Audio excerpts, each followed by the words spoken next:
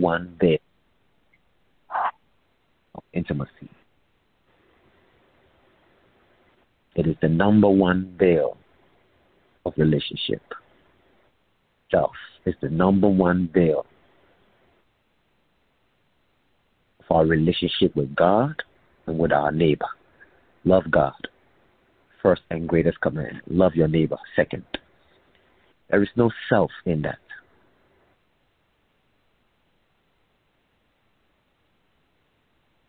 Let me say it again for each and every one of you. Words like this honor Jesus, because he teaches three things the most: love, sacrifice, and humility.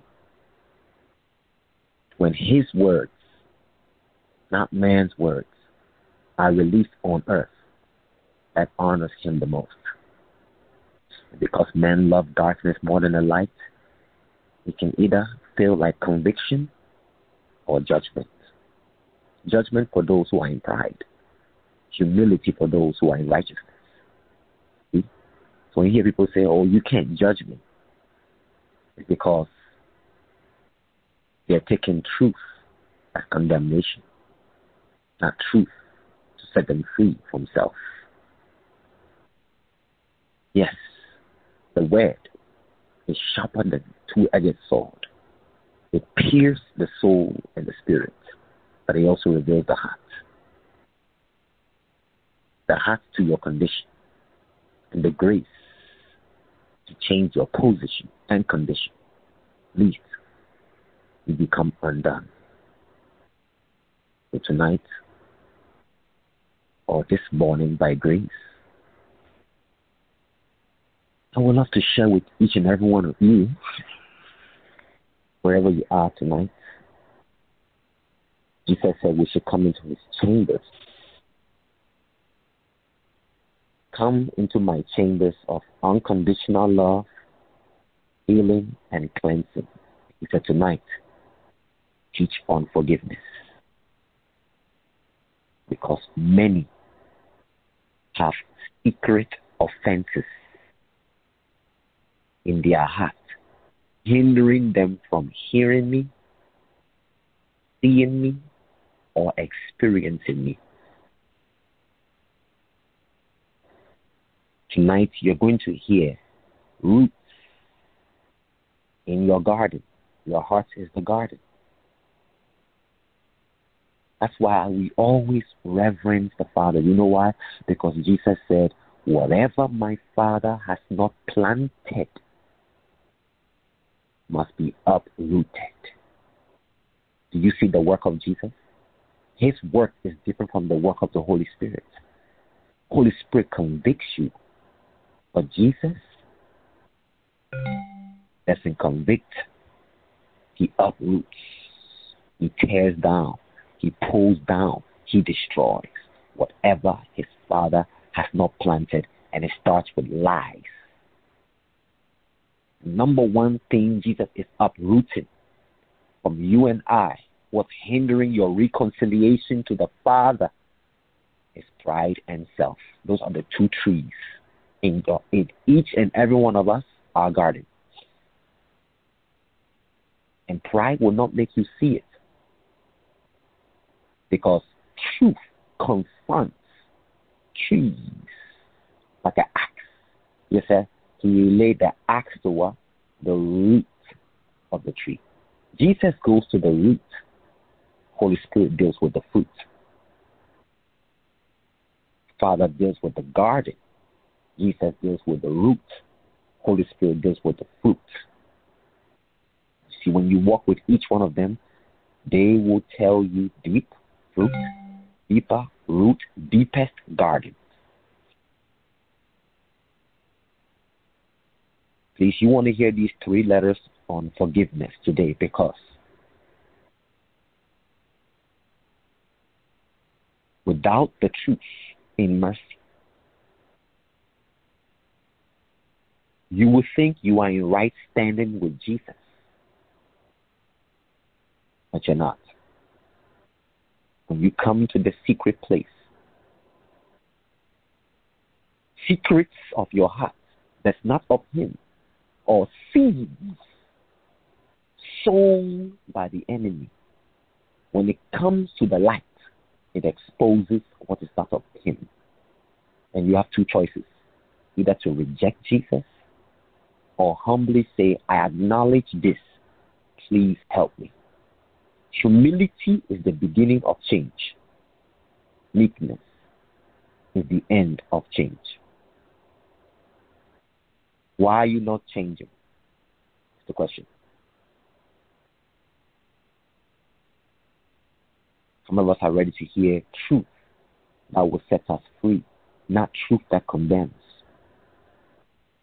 Because you can have holiness, you can have righteousness, you can have truth, but without love, it is nothing. Jesus said to me while I was in his chambers to share with you, love will dress you. Truth will keep you, but glory will change you. So why are we not changing in certain areas? Tonight we're going to go deep. You ready? Love the Lord your God with all your heart, mind, soul, body, strength. See these 5 areas? Jesus looks at the percentage of each, especially heart. Out of the heart flows the issues of life. So every issue in your life right now, please look, listen, and learn. It's in your heart. It's not your neighbor. Out of the heart flows the issues of life. See, any issue you have in life starts from your heart, not the other person. So even if the other person is acting out of character, it's you. This is how Jesus is. He will make you look at yourself first before you judge. Then you will realize, I have to show mercy because I'm twice as ugly as the person I'm judging. Many want love, but they neglect the twin of love, which is truth. Not man's truth, not your truth. The closer you walk with Jesus, he begins to show you the way of the heart, the truth of the heart, the life of the heart. Some of us are ready for the first 3 veils. It says the heart is desperate,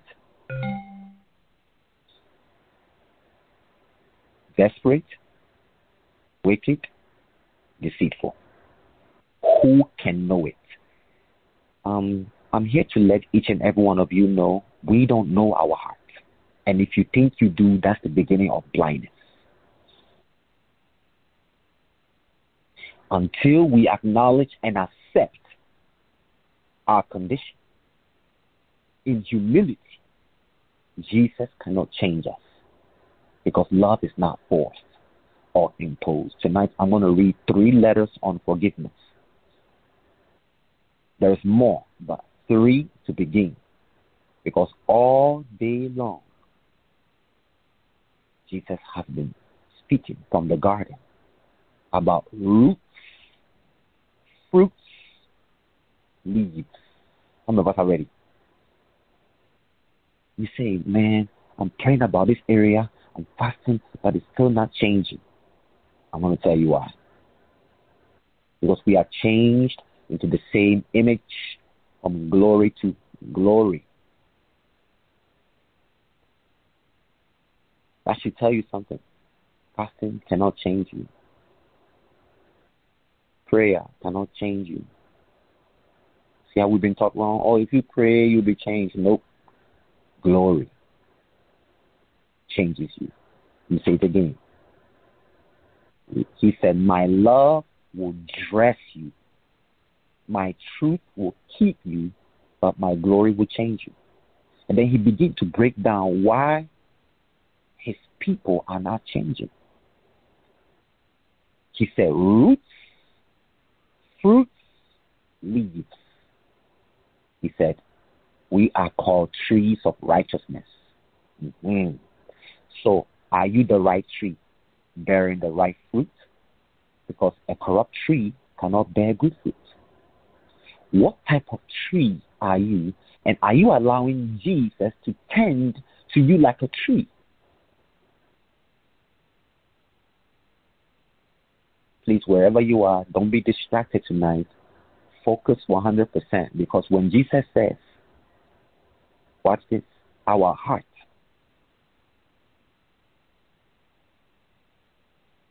he's looking at the heart. He's about the Father's business, about your heart. Friends of my faith, friends of my heart, friends of my hands, brides of my faith, brides of my heart, wife of my heart. I'm the one to be of his heart. And I'm here to let you know. Those two words are roots and fruits in your garden. And there's one that keeps Jesus out of the garden permanently. He can't come no more. You say, huh? You must look. Why would he oppose one? So, tonight we're talking from the garden. Whenever we talk from the garden, we're talking about the heart. Whenever we talk from the mountain, we're talking about glory. Whenever we talk from the bedroom chambers, we're talking about secrets. And whenever we talk from the courts, we're talking about issues of the heart. You see how every place by the Father, Jesus, is the heart. Because the heart reveals the body and the soul. You need revelation. What is revelation? Watch this. Jesus loves to play hide and seek. What is hiding in you that you don't see? You see? What is hiding is what I'm sharing with you. These are Jesus' words. What is hiding in your garden that you don't see? There was a secret enemy hiding in the garden of Adam and Eve. They thought was their friend.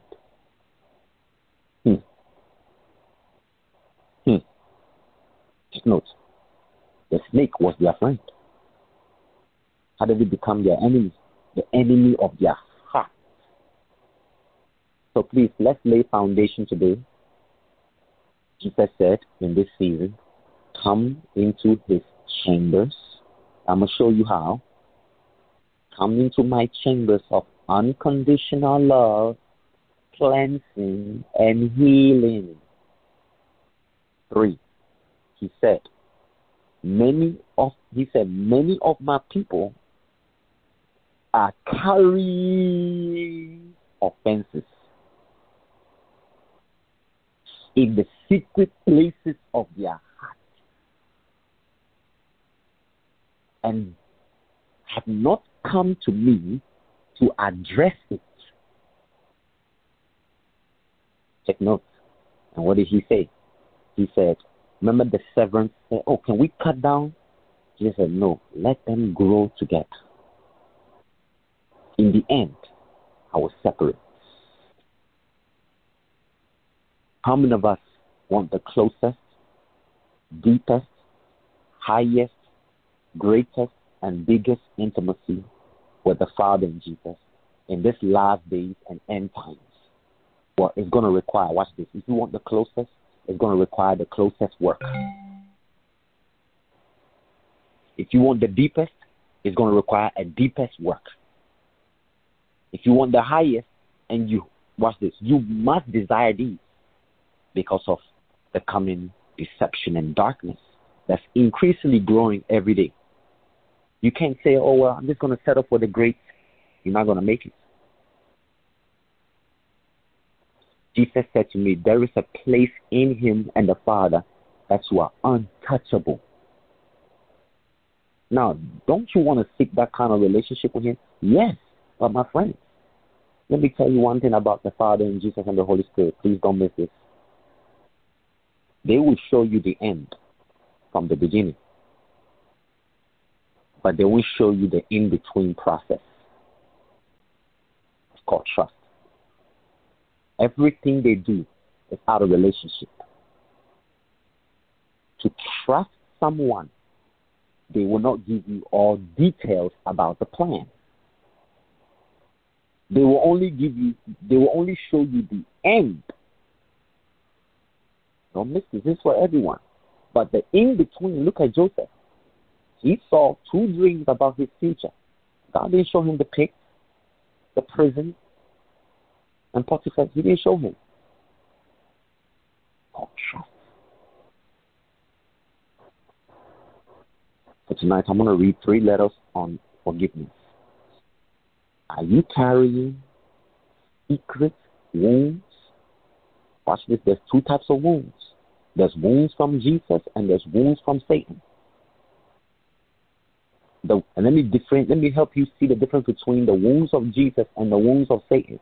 Jesus' wounds, it opens your heart to love him more. It's called circumcision. Faithful are the wounds of a friend. You know, your friendship with Jesus increases more the more wounds you take from him, by him, through others. But there's another one where Satan uses the weaknesses of others to wound you. You will feel the opposite fruits.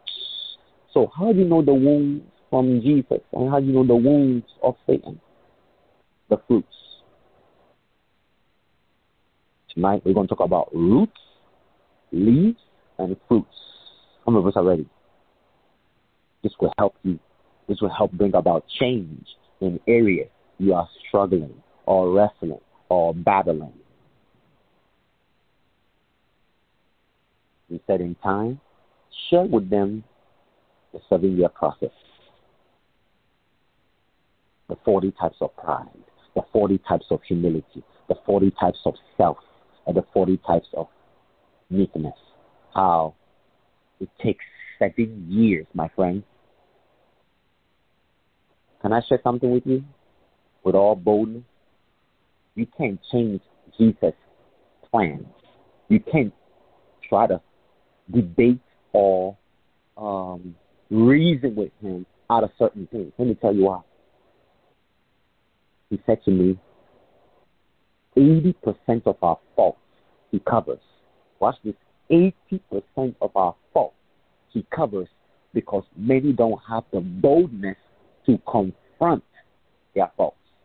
That's why it says love covers the multitude of faults. Just because love covers, truth must expose it in secret, not in the open. Oh, you want to hear this? This will keep your heart pure and clean because you will not know the secret offenses that are having dominion in your heart.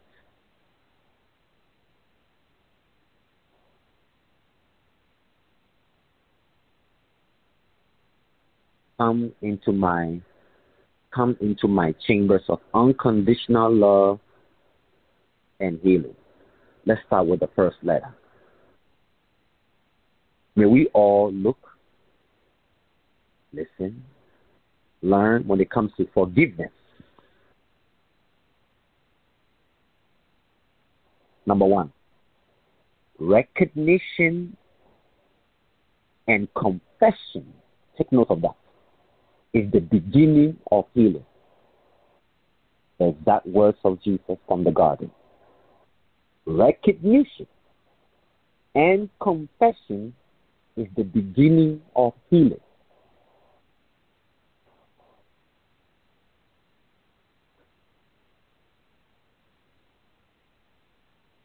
Everybody take notes. First, I want to read the letters. So many are praying for healing. No, you can't pray for healing. You have to look at the root. The root of the issue is in the heart. Out of the abundance of the heart, the mouth speaks. Don't you love this kind of discernment? Let's break each down. Don't miss this. Out of the heart flows the issues of life. So every issue you have in your life is not demons. Mm-hmm. Oh, tonight, truth will sanctify you. Jesus said, pray, sanctify us with truth. Thy word is truth. Purify us with love. Sanctify. Let's say it again. See, this is truth. Truth is to see the root and the fruit on the tree. Jesus said, whatever my Father has not planted. Okay, so whatever the Father has not planted must be uprooted. Out of the abundance of the heart, the mouth speaks. One, how can you, being evil, say anything good? This is what Jesus said to the Pharisees. You brood of vipers. So if you can't say anything good about someone, what is in your heart? My friends, can I tell you what the Father said? He said, truth like this is what made all who started with Jesus, his son, leave him. He said they went after him for miracles, healing, deliverance, but they did not love him and the truth that came from him. Don't love my son because of healing and deliverance and blessing. Love my son because you love him and you love the truth. So what should be the purpose of following Jesus? Love and truth, not power, not glory. But many, let me say one thing Jesus said again. He said, don't be deceived by those who mention my name in their teachings. I will show you the condition of their hearts. Just because one mentions my name in teaching does not mean it's from me. Ask me to show you the condition of their heart. For many will say to me in that day, Lord, Lord. Just because someone mentions Jesus' name, that don't mean he knows them. So tonight I'm going to give you the 3 letters. One, as he said, roots. Everybody just look at a tree. If that tree is not bearing fruit, you have to cut it down and re-sow the right seeds for it to grow, to blossom into the fruits the Father requires. Because the Father is a farmer, Jesus is a gardener. The Father sows, Jesus reaps.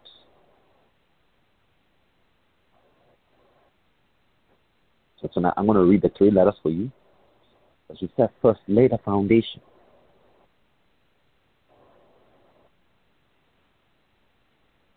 The foundation of humility and meekness is the key to walking with me on earth as it is in heaven.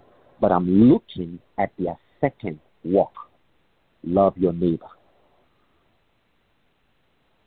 That many want love, but when it comes to truth, take note. It requires balance. The same 2 trees in the beginning, my friends, is standing before you and I in this end times and this last day. I'll say it again. What happened in the beginning, what happened in the end. God shows you the end, not the beginning. And he doesn't show you the in between the beginning and the end, because 3 things must be established in your walk with him before he brings you to the end. Love, obedience, trust. And trust is earned in times of no details. It goes along with obedience because you love him. Jesus said, in order for him to bring you and I into the promised land where his Father is, so that means the Father is in the promised land. That's where he's taking you and I to, the promised land. It's the Father first. Not rewards, not blessings. Can we break this down? Because we've been taught wrong in the church. Oh, follow Jesus for blessing. Wrong. Follow Jesus for reward. Wrong. Follow him because he's taking you to meet his Father. Can we purify the truth? You are following Jesus because he's taking you to meet the Father. You're not following Jesus because you are scared to go to hell. Here, that's wrong.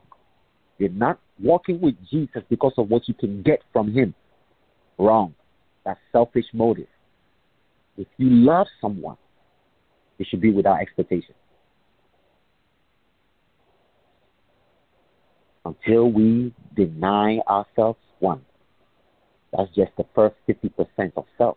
The second one is die to self. So can we break it down? Deny yourself, cross. But die to self, crucifixion. Then now you are ready. That's when he begins. You know there are many people on earth Jesus has not begun with. You say, huh? What do you mean? I'm going to share with you the Father's appointed times and seasons, like the 7-year process, the 14-year process, the 20-year process. And whoever comes out before the 20-year process will not make it to their destiny and purpose, and he will take them home early. Many have not made it to their destiny and their purpose. They might finish their assignments and ministry, but when we talk about destiny and purpose, my friends, patience is the key. Because you and I are lacking a lot of humility and meekness the Father requires. Because humility plus meekness equal trust. So trust has twins. The Father will show you the end, but he won't show you the beginning. The beginning is the beginning of your walk with Jesus.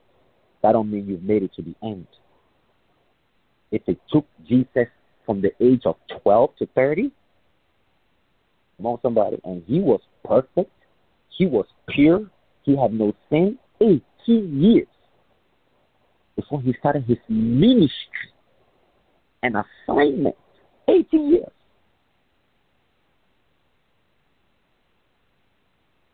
Can we all learn the Father's way? That it's all about perfection and timing when it comes to the Father. He's all about perfection and excellence. And the longer the process, the greater the impact you will make on earth. And the greater the destiny, the greater the suffering. Because when people hear of suffering, they don't see the benefit of how it's going to save others from death and hell. Father said to me to tell you, if you're going to resemble me in nature, likeness, heart, and faith, you will walk the same path my firstborn son Jesus walked. Watch this.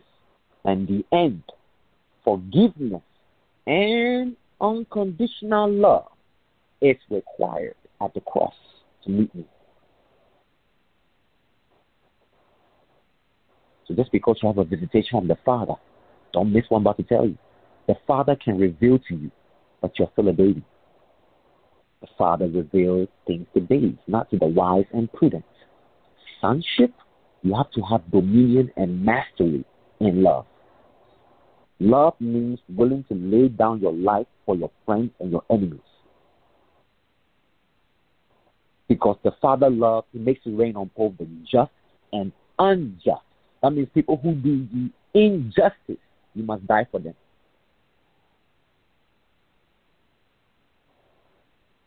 One day, I want to share this with you.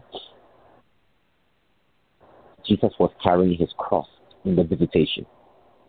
People were throwing stones at him, laughing at him, mocking him. And I was standing there like the Ethiopian man. Looking. My friends, this visitation was so real. You know, Holy Spirit will take you back in time and space to Jesus' life and make you relive it so you can live it in your time. That's the whole purpose of visitation and encounters. Seeing Jesus and the Father, you know the whole purpose of it? is to relive his life in your generation. So he takes you back in time to see those things Jesus walked in and how he lived. So when you come back in your time, you walk in the same sandals and shoes he walked to please the Father. So Holy Spirit will take you back to experience sufferings with Jesus and the Father, such as this visitation I want to share with you and what the Father said when heaven opened. Man, Jesus did not look, my friends, the movies, I honor them. But the movies don't depict what really happened. He did not look like a human being. He looked like cut up ribs. That's how much he was beaten. He looked disfigured. He did not look human. He looked like a sheep slaughtered. The only thing I could see the most, I didn't even see his beard. It was plucked by the Roman soldiers. The only thing I could see was his smile and his teeth, because none of his bones were broken. I could see his eyes, but I could not see his eyebrow. His whole face was full of blood.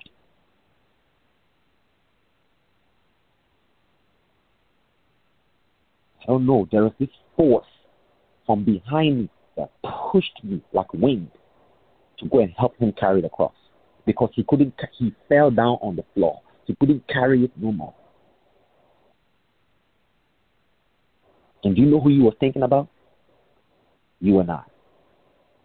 I saw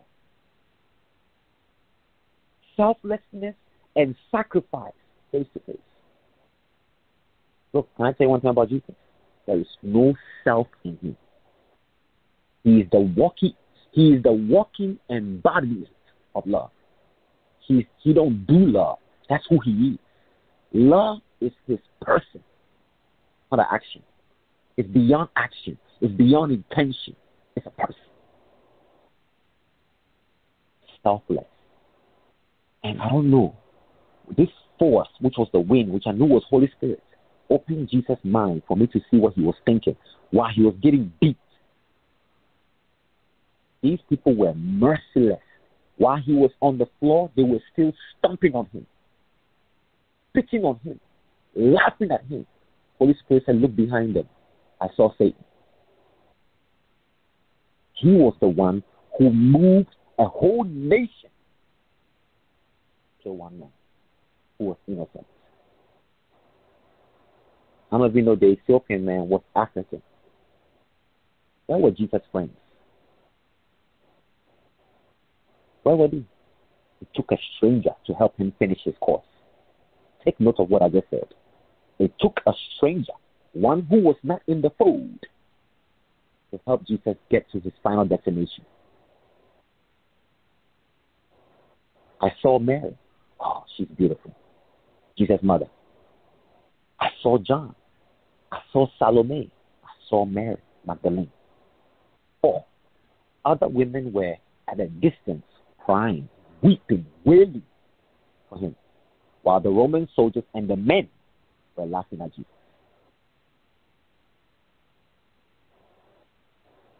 The whole time his eyes was on me.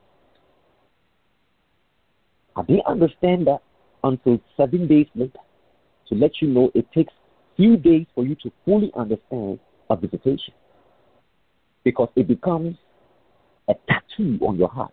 It becomes a blueprint in your heart to remember and be a witness to his suffering. We are getting to the point when the heavens opened and the Father's face appeared openly. That's why there was an earthquake. But do you know what was really behind the earthquake? Was the Father's face. In the Bible, it talks about when Jesus said it is finished, the earth shook. But when you are taken back in time and space, you really see what happened before the earthquake. The Father's face appeared. That's why Jesus said, Father, forgive them. It wasn't just a prayer. It was a face-to-face communion while he was dying. Take note. My friends, I could not stop crying for 3 days. The passion of Christ. goes with what I'm about to share with you. Forgiveness and unconditional love.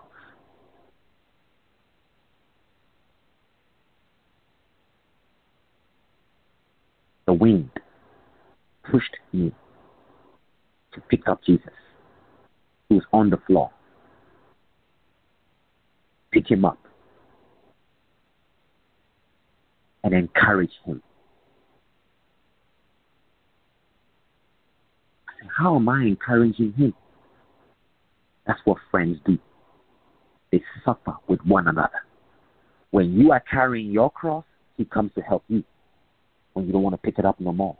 When he's picking up his cross, where are you? This is where 90% of the body of Christ is missing. When Jesus is suffering, where are they? You don't want to hear what he said. You really want to hear what he said? It will make you give up everything all over again just to make it right with him. Because they are missing 90% of their destiny because they don't know he is suffering for them to make it. Please don't think only 2,000 years ago that Jesus died. He said, I'm the same today, yesterday, and forever. Forever he's suffering. Forever he's the same. That is the same suffering 2,000 years ago was for the Old Testament. Same suffering is happening today.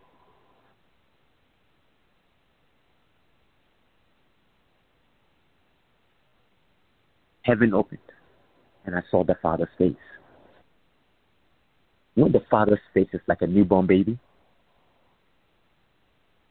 Innocent. Pure. The Father's face is like a newborn baby when you see his face. His face is youthful, yet ancient.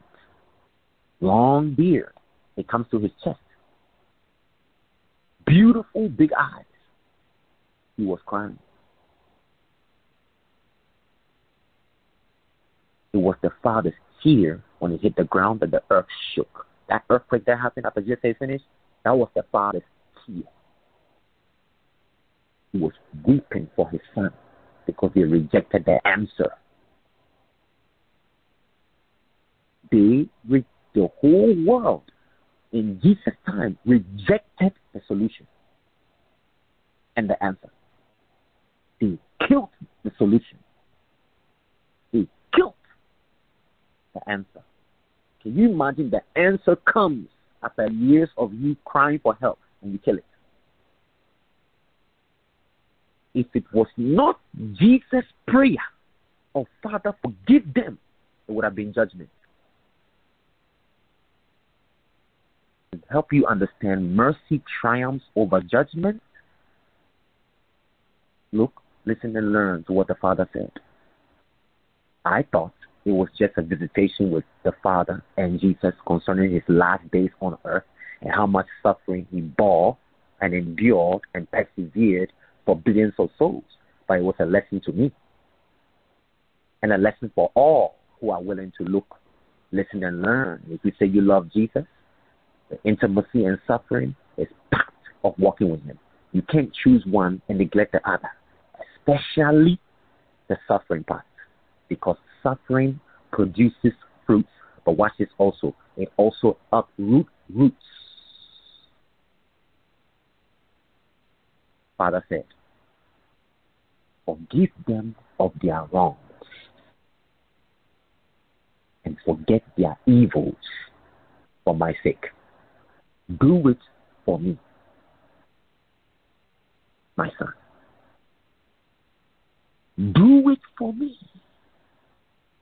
Everybody, are you listening? Forgiveness is not for you. It's for the Father. Forgetting the evil people do to you is not for you. It's for the Father. And if you love him, you will do it for him. And I'm going to explain to you why in that visitation he said, do it for me, my son. What I see my Father do is what I do. Everybody learn. You shouldn't be doing things on your own. No? If you're going to be a represent or be an ambassador of the kingdom, a friend to the king, what the king says is what you say. What the king do is what you do. That makes you a friend of the king. But watch this. To be heir to the throne as a son who is next in line because the Father prepared thrones of intimacy. Please, thrones is not just power. Thrones is not just glory. Thrones is intimacy. You know why? Because you get to sit with the Father, in the Father. There's a difference between standing before Him and sitting in Him. Standing is for suffering. Sitting is resting. You know, when you sit, you are resting. Jesus says, you are those who have consumed with me in my suffering, and I appoint unto you a kingdom, and what? You shall sit with me on thrones, judging the 12 tribes of Israel. That's not just kingship of sitting. See, sitting on thrones. Thrones is not just you as a king. Thrones is also friendship. Thrones is also intimacy. Thrones represent love. It's not just power. So who is on the throne and seat of your heart? This is the war. Satan wants your heart to sit on the throne. Do you know in your heart right now there is a seat and there's a throne? Who is on the seat and who is on the throne of your heart? That reveals the fruit you're going to bear. A tear dropped from the Father when He spoke, and I had to pick up the tear and drink it. It was sweet in my mouth, but bitter in my stomach. That's when I began to understand how bitterness takes people to hell. But forgiveness is sweet. You ready to hear some truths today? Bitterness and sweet. That's why He said, forgive them of their wrongs and forget their evil. It's twofold. You can't just forgive without forgetting. The healing is not done. That means if you can't forget, it's evil. Whoa. You say, huh? Yes, my friends, this is how the Father judges. If you don't forget the evil, you say, how? When you read Luke 6, it says, He is kind to the ungrateful and the evil. So I just gave you the answer. Kindness makes you forget the ungratefulness and evil done to you. Kindness makes you forget. Patience makes you forgive. Love is patient and kind. It is not rude or arrogant. Do you see how patience uproots rudeness? Some of us are dealing with being rude. You don't have patience. Look at how Paul reveals roots and issues. He said, love is patient and kind. It is not rude or arrogant. What should I tell you? That means without patience, you'll be rude. Without kindness, you'll be arrogant. Do you see the answers? When you are kind, you won't be arrogant. When you are kind to the ungrateful and the evil, watch this, you are forgetting the evil. So it's twofold. Forgive them of their wrongs. That's wounds. Forget their evil. That's scars. If you don't forget the evil done to you by people, by, watch this, showing kindness to them, it becomes a scar. Not scars of love, scars of hate. Please listen to what the words of the Father said. He said, forgiveness is not for you, it's for me. And he said, when you forgive them of their wrongs and forget their evil, you overcome death and hell in them. Death and hell does not have legal right to take them. And then he gave me an example as I was standing there. Look what my son did and look what Stephen did. Stephen prayed for Paul, who killed him. Stephen said, Father, do not hold their sin against them. Jesus stood up in heaven. Ooh, don't miss this. Do you want Jesus to stand up for you? Because he don't stand up for everyone. It's things like this that pleases him and makes him stand up for you. If you want Jesus to stand up in heaven, the Bible says when they were throwing stones at Stephen, the heavens opened and he saw Jesus standing. But wait a minute, Jesus said, you will see me seated. Come on, at the right hand of the Father. So before Stephen, he was sitting. My God. But when Stephen forgave, he stood. Jesus will not stand up for you. You don't pray for your enemies. You don't show mercy. You have to do what you see him do. Stephen is the first martyrdom of mercy. He said, do not hold their sin against them. Are you praying for those who stone you? Read 1 Corinthians 13. Love is patient and kind. It's not resentful or irritable. Take note. Are you irritated by others? Are you resentful towards others? You are lacking two important fruits. That's robbing the other fruits. Because the enemy wants your garden barren. Remember, he's a thief. He comes to steal, kill, destroy. And how does he do it? He's looking at, do you have patience and do you have kindness? Okay. So I'm going to send somebody who is impatient to make you like them. This is how the enemy works. The true guards of your heart is patience and kindness, my friends. Without patience, not only towards Jesus, but your neighbor, I tell you the truth.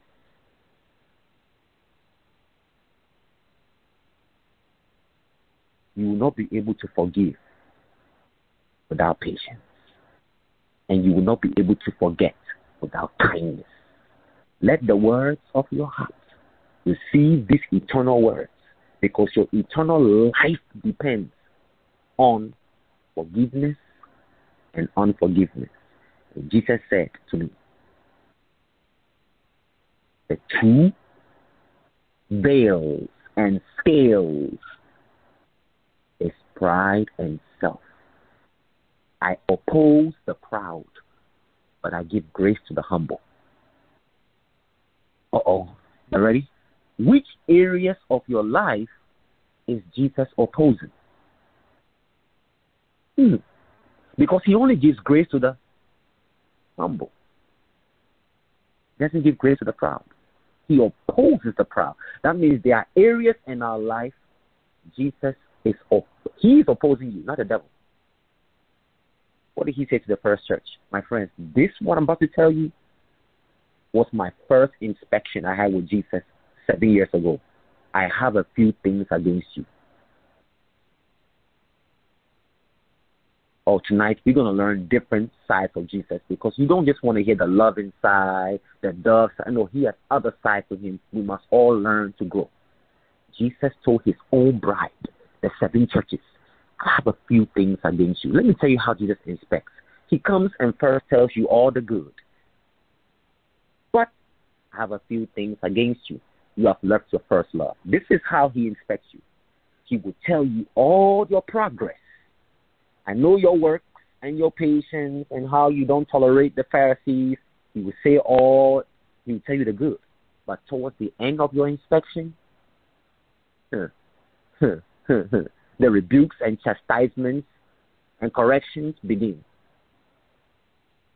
And it can be very painful because it is a sword in your heart. He will pierce you with truth and heal you with love after. He's a surgeon. Everybody look at the 7 churches. Look how he inspected them. There's one you don't want to hear the most. I heard it for the first time right after marriage with Jesus. The 7 churches inspections, I went through them. And that's how Holy Way became Philadelphia. The only church that will be raptured is the Philadelphia church of the 7. The other 6 are all lukewarm. They'll stay behind. What if Jesus tell you, I have a few things against you? How would you respond? I had never heard that before until Holy Spirit said, go to the first church. Look, you will have similar visitations, similar encounters, similar appearances like the Bible. The more you study and meditate, you start living what is written. When you marry him, you're going to go to the 7 churches inspection every 7 years until your book is complete in heaven. And I say it again, the marriage is deep. It's not just intimacy, romance, love. No. Don't forget, he's preparing you to be spotless and clean and present you before his Father. And suffering is the fastest way to get all pride and self out of us. He said, some things I can't teach you. Some things you have to experience. That's why tests, trials, temptations, and tribulations are necessary for your change. I will test you in the area where there's pride. When it manifests, you will run to me for humility. Before I read the 3 letters, I want to lay down this foundation. Jesus will have things against you. Can you imagine that? People say, oh, if God be for me, who can be against me? That's 50% truth. Jesus will come to you. Read the book of Revelation. The first church, he said, I have a few things against you. You have left your first love. Everybody, you see it? When you leave your first love, Jesus have a few things against you. These are for brides. Teaching like this, brides can receive. Believers and other believers, they'll be offended because Jesus is a rock of offense. But brides understand the bridegroom must keep them dressed and keep them pure and clean. So they need daily inspections. That's the only way a husband can dress and keep and cover and secure and protect his bride, by inspecting her. So you cannot be exempted from inspection by Jesus. He's your husband. I've seen Jesus inspect the angels. Like, the president, he goes and inspects the army. I've seen Jesus do it. And the angels that were not ready, he will send them back for training until they are ready before he send them out for war and battle. He's a commander-in-chief. He inspects you before he releases you. And if you're not ready, you don't have on the right garment, you say, I have a few things against you. You left your first love. If you don't return to your first love, I'll take your lampstand. But you see how Jesus inspects your life? He can take things from you if you leave your first love. I will take your lampstand. This is how many ministries are going to be taken. They are busy in ministry, and they have left their first love, and you don't know the light is off. So when you feel like something is off in your life, check your love walk. You've left your first love. I'm giving you a sign to stay awake, that when you sense something is off or wrong, return to your first love.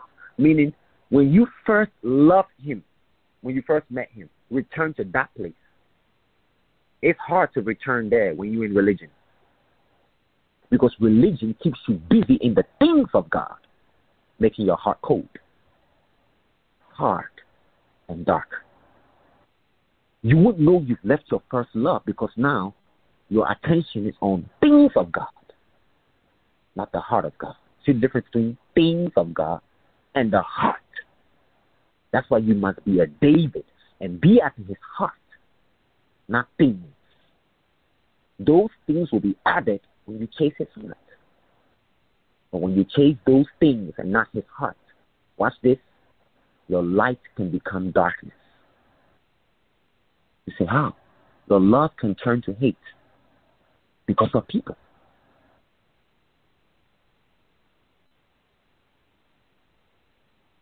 Please don't miss this. When Father says, forgive them of their wrongs, patience. Forget their evil, kindness.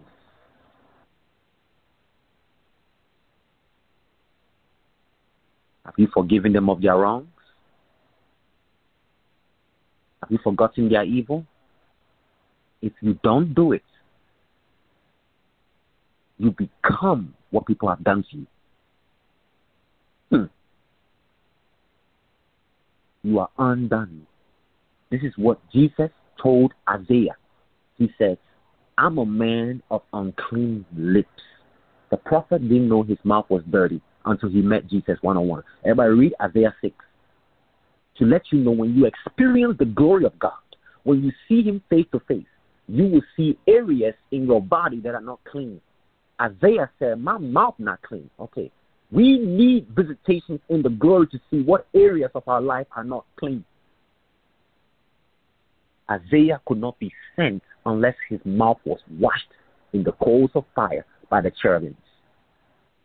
So you can't speak for Jesus if your mouth is unclean. Isaiah is a prophet. He's going to go and speak to the nations on behalf of the king. But the king, Jesus, Isaiah 6, Isaiah saw the Lord. What was his first encounter when he saw the Lord? In glory. I'm not talking about love. In glory. I got to change your mouth. What was the first thing Moses saw when he saw Jehovah? I got a speech problem. Glory reveals your weakness and where you're not clean. And it needs to be cleansed before he can send you. Which areas of your heart are not clean? You need an encounter. Can everybody please meditate on Isaiah 6 after tonight? When you have a visitation, I'm talking about a real visitation with Jesus, because you can have false ones. A real visitation with Jesus will change you. It will convict you first to repentance. Then the coals of fire come to cleanse those areas revealed in the encounter. Can I say it again?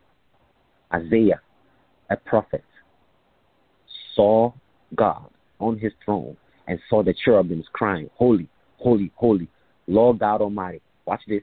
He saw the Lord. He saw the glory. He heard them singing about the glory, but his mouth was still dirty. That should tell you visitations and encounters don't mean you are clean. Uh-oh. What happens after? Everybody, read Isaiah 6.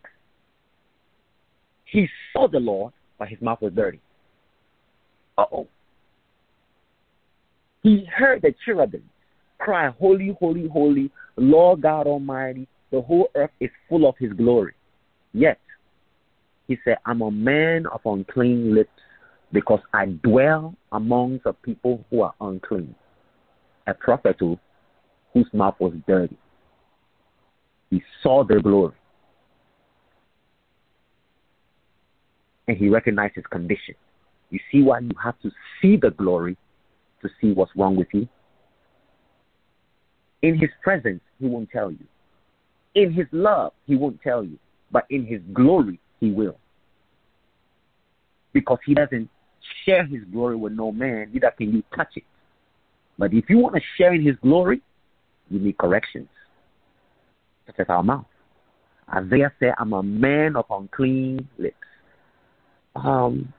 Thank you, Corey, for saying what you said in the beginning, that in this time and season, we're going to be having special visitations from Jesus. This is one of it.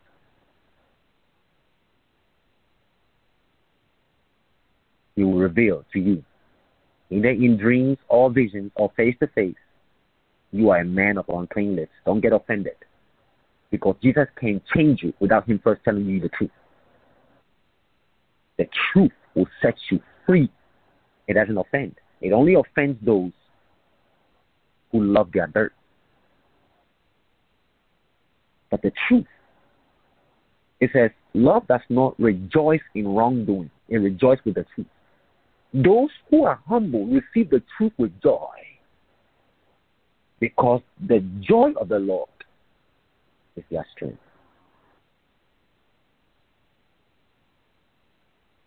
Forgive them of their wrongs.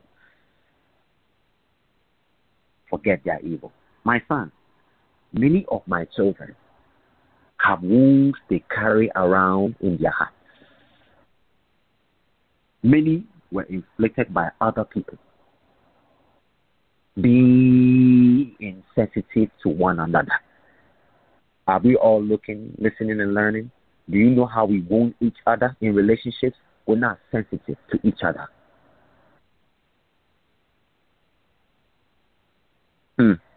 When you are not sensitive to the needs of others, you will wound them.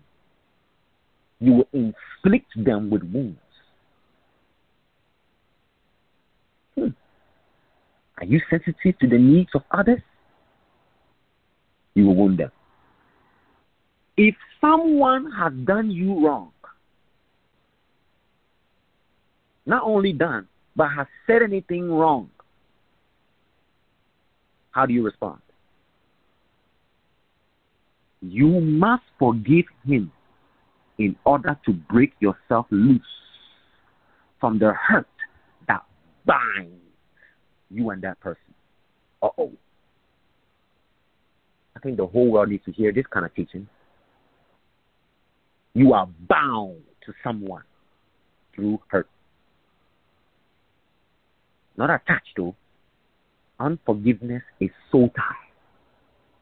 When someone do you wrong and your immediate response is not forgive, you have a bondage. Hey, this is no demon soul. This is the heart matter. Out of the heart flows the. It didn't say out of hell. It didn't say out of death. So please, yes, Lord, I will read that one too. I love how Holy Spirit brings us. When he said about, yes, Holy Spirit, I'll tell them, many of the evils you see on earth is not all Satan as people think. It is weeds growing in the hearts of men, insensitive to me. I'll read that one at the end. Thank you, Holy Spirit. Not all evil on earth is from Satan. Some is the evil growing in people without demons. So that's the heart of men, not the heart of Satan. Everybody, do you see it? I like this one the most. If someone has done you wrong, watch this. Oh, thank you, Holy Spirit. That's even deeper. Thank you, Holy Spirit. Holy Spirit also say, if you have done yourself wrong, hey, wow, Holy Spirit, if you have done yourself wrong, well, let's start with the first one. If someone has done you wrong, is everybody getting understanding? Wisdom is the principal thing. In all you're getting, get understanding. Everything you are hearing tonight, if you're not getting understanding, as the words of eternal life is coming to you, it's refreshing you, it's cleansing you. Deliverance is taking place on the line already. Healing is already taking place on the line already right now. If your heart is really open, you'll be getting healing right now. You'll be getting deliverance right now. You'll be getting liberty right now. You'll be getting freedom. For where the Spirit of the Lord is, there is liberty. You want to be liberated? You need the Spirit of God. But where He is, not man, not church, where the Spirit of the Lord is, not your church, not your pastor, the Spirit of the Lord, He brings liberty, not condemnation. So a lot of people are not speaking from the Holy Spirit. They're not liberating nobody. They are murdering people with the word. The Spirit of the Lord don't only bring conviction, He brings conversion, and He brings liberty. The Holy Spirit always says to me, I'm saying the same thing. He said conviction always leads to conversion, not condemnation. If you feel condemned, that's not Holy Spirit. That's familiar spirit. And we know its fruits. We'll talk about that one day. Familiar spirit and its fruits. Because it's familiar with your past. Holy Spirit don't just address your past, He address your future. So you got to know familiar spirits can't reveal your future, but they can talk about your past and keep you there. You must forgive him. It's about your response, not what they do. Can I tell you what Jesus said to me a few years ago? He said, I'm not looking at what they are doing. I'm looking at your response.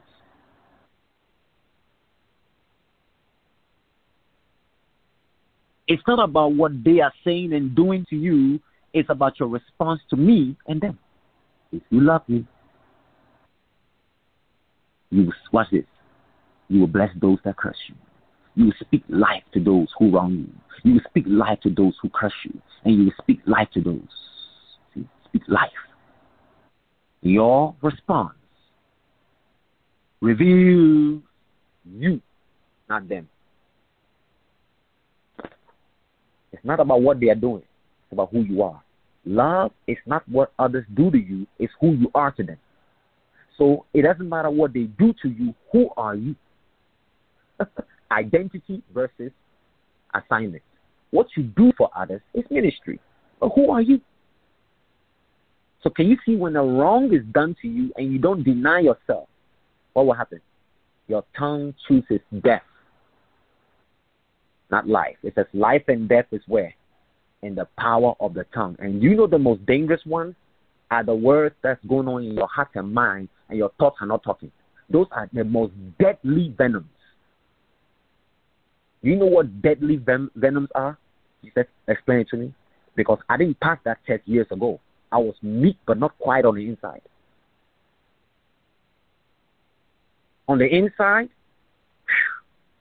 I wanted to respond.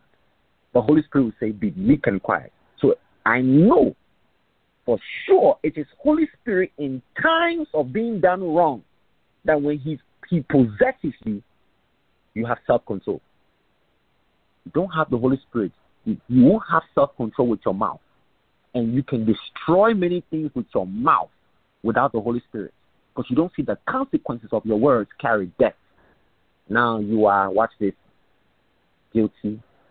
You got blood on your hands. Can I talk about having blood on your hands? A lot of people don't know they have blood on their hands. You know what it means to have blood on your hands? Shedding innocent blood. That means you've done something wrong to somebody who's innocent. Do you know what that means, my friends? To be guilty, like David said, forgive me of blood guiltiness. What are the 6 things God hates? It goes on in His courts. Hands that shed innocent blood, or bearing false witness about your brother, or feet that runs quick to evil. Have you shed false witness about someone? You got blood on your hands. Has your hands shed innocent blood? You got blood on your hands. How many on social media have blood on their hands by choosing death weapons? You know the worst one is when the person has not done you wrong and you are slandering them, gossiping. Jesus said to me, they are murderers. They will not inherit my kingdom. I said, Lord, what is a murderer?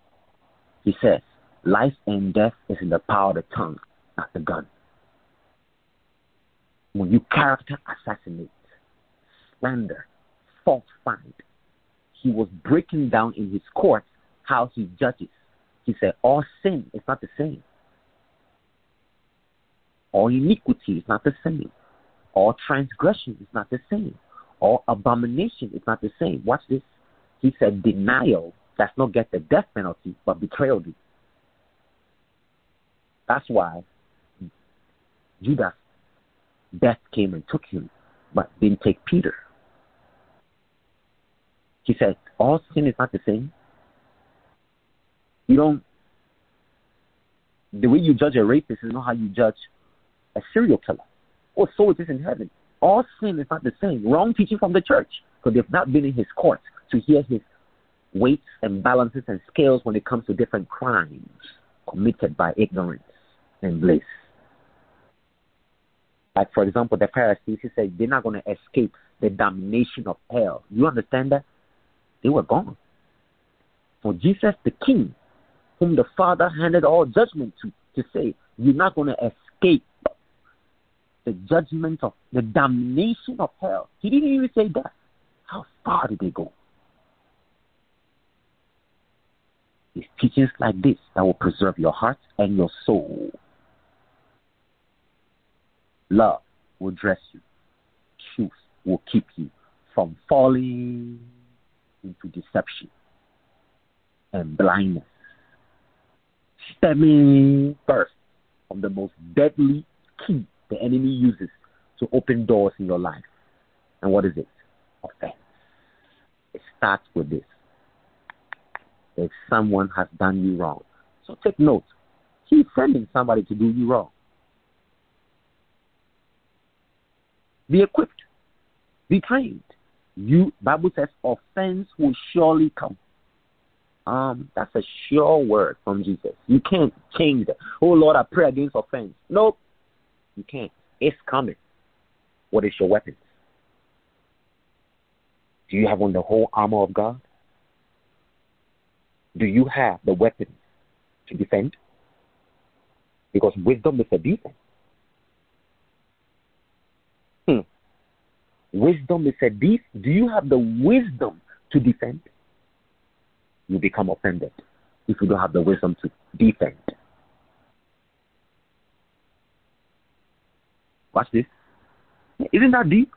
You must forgive him in order to break yourself loose from the hurt that binds you and that person. Wow.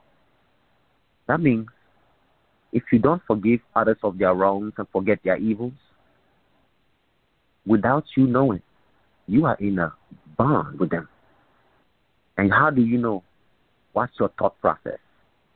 If it always swings towards the evil they do to you, that's how you know you have a sota by default. Jesus said to me, Lord, I said, Lord, why do you allow offenses? He said, to keep you exercised in forgiveness. Exercise. Everybody, that's why you got to go to the gym.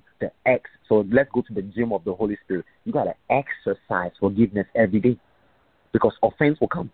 You can even be offended at yourself. That means you have to forgive yourself. There might be something about yourself you don't like. You got to forgive yourself. You have to love yourself the way he loved you before you can give it to someone. Or how you see yourself is how you're going to give it to somebody else. Did you know that? Wow. If you see yourself as ugly, you call everybody else ugly. That's why the change you want to see must first begin in you. Don't expect other people to change. You haven't changed in the area where you're expecting them to change. Don't expect people to change in areas you have not confronted in your own life. I'll say it again. Don't expect other people to change in areas you haven't changed. They're sure hypocrites. Like my friend Art says, you have logs and specks. See, logs is self, specks is pride. It goes to the root. Logs, specks. Specks is small, but can cause the most damage. It says the tongue is the smallest member in the body, but can cause the most damage. Wait a minute now. If the tongue is the smallest, but can cause the most damage, why can't it be tamed? Because the tongue, naturally, scientifically, is connected to the heart. Do you know where your voice comes from? Like the voice you're hearing right now? It's coming from the heart. But the tongue is the one that brings the language of the voice in the heart. So your heart is speaking, but your tongue is interpreting what your heart is saying. Do you know that? The language we're all speaking, English, French, is in the heart. But it can't be understood if it's only in the heart. It has to come through the mouth, and the tongue is the one that gives the language of what the heart is saying. But right now I'm speaking English. But in my heart, I might be speaking Hebrew. Because the tongue is interpreting what the heart is saying. What is your heart saying that your tongue is not saying? That's deadly. Because if you don't have love in your heart, your mouth will speak hate. See, the opposite? If you don't have love here, your tongue will interpret something wrong. If you don't have humility and meekness in the heart, the tongue will curse. You see? The tongue is heart. Watch this, my friends. The heart is a world. You know that? The tongue is a world. Wait a minute now. That small little old member, yeah, he's a world. Wow. If the tongue is a world, and how many worlds do you have in your body? Read James. It says the tongue is a world of fire. Who can tame it? Guess what the number one body part of your body that can't be tamed? It needs a lot of grace and seasoning. The Bible says your word should be seasoned with salt. You need seasoning on your mouth. See, you can't speak the truth without salt. Oh, Jesus. Come on, my friend. Your word should be seasoned, see, with salt. Do you have salt in your mouth? I'm about to go natural. I started doing this. I don't know if you want to do it, but that's fine. Jesus said to me, every morning, go and buy Himalayan salt. Himalayan salt, and put it on your tongue. You know why? Himalayan salt naturally has 102 minerals your body needs. If you don't have minerals in your body, you are deficient, you are decaying. She said that's how many people in my body is becoming. They have no salt. And when your salt has no taste, what happens? I thought what I was doing was natural. He said, no, it's spiritual. Where there is no salt, sea salt, right? Sea salt. What is the sea? The ocean. In order for you to experience Jesus' love in the ocean, you need salt. That's why he said, I've made a covenant with David by salt. Go and buy Himalayan salt. Put it on your tongue and drink water. You get all the minerals you need in your body from Himalayan salt or Celtic salt. Then he said, now let's go to the spiritual. The earth without salt is sour. Have your relationships with people become sour because there's no salt in it? Or has your relationship with the Father and Jesus and Holy Spirit, is there no salt in it? Meaning you're no more tasting his... Come on, somebody. If it goes sour, it's not good. So watch this. Do you know what preserves your relationship with the Father and Jesus? Salt. Read Matthew. Jesus talks about salt and fire. You don't just need oil and fire, you need salt on your tongue. Because the tongue is a world. It can destroy, it can build. So what is the answer for your tongue? You need salt. Grace. Grace is salt. Mercy is a different one. But I'm letting you know, grace is salt. Yes, Lord, I will tell them. He said, grace is salt. Mercy is oil. If you put olive oil on your tongue, my friends, your liver will function. Your liver. If you know your liver is connected to your tongue, okay. We are the body of Christ, right? Can I please share some things with you why there's certain sickness in our body and how it applies spiritually? Okay. Your kidneys is connected to your ears. Your eyes is connected to your liver. So if you have eye problems, check your liver. If you have kidney problems, check your ear. That's why when you go to the doctor, what the first thing they do is they put what? Light in your eyes. Because the eye is the window to the... So your whole soul is connected to your eyes, right? So the way you see someone, it's a reflection of your soul, not them. Uh-oh. Their eye is the window. That means your windows are dirty. You need to go and get it clean. If the windows are not clean, can you see? No. That means when someone do you wrong, or have you ever people say when someone do you dirty, they need to get the revelation. When someone do you dirty, it's to make you dirty. Because they are dirty. They can only do what they have been done to. If they do you dirty, understand they've been done dirty. Hurt people, right? Wisdom would say they've been done dirty, that's why they're doing what they're doing. Mercy. Because mercy is oil that cleans dirt. Don't you go get oil, like oil pulling for your teeth? Why do you do oil pulling for your teeth? Because your teeth is dirty. You ever thought about that? How many of us want your teeth to be clean? Oil pulling. You use olive oil or coconut oil. Now, if we need oil for our teeth, what do we need for our mouth? The natural first. That means the words we say about people, it's a sign we lack a fruit we're not eating. You know, in the natural, fruits. When you eat fruits naturally, it cleans your body. It gives your body energy. Fruits are electrons. Fruits are the electricity of the body. So if you don't eat fruits, watch this, your nervous system will be down. Because fruits is the key to the nervous system. Okay, let's go to now the fruits of the Spirit if you don't have them. Imagine if you don't eat the fruits of the Spirit, what's happening to your spiritual nervous system? You make people nervous. Your anxiety is projected on them. Your fears is projected.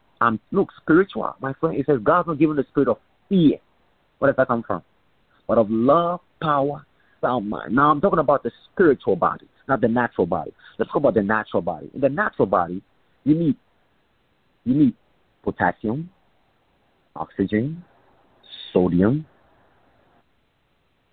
and water to live. Let's go some more. You and I, we are made of 9 planets in us. 9 worlds are in us. Don't miss this. 3 electrons, 3 neutrons, 3 protons. That's 9. So where does this come from? Let's go. Electrons is fruit. Protons is leaves. And neutrons is vitamins. Now, you and I know we need minerals and vitamins and water to stay alive, right? We need fruits, we need leaves, and we need herbs. Because you can get water in fruits. Okay, it's in the natural. You need fruits, you need leaves, you need water to be alive. Now let's go to the fruits of the Spirit. They have H3O2 in it. Okay, so love has hydrogen. Love has oxygen. That means if you don't have love, you are dead. You don't have hydrogen. So when you breathe on people, it's hate. Hydrogen. Oxygen. That means when you inhale hate. You see our environment. It's the kind of food we produce. This is how Jesus teaches, my friend. He teaches you natural first. And then he takes it to the Spirit. You're like, whoa, I need fruits. I need leaves. I need roots. The root, it says what? Speak the truth in love. The love of money is the root of all evil.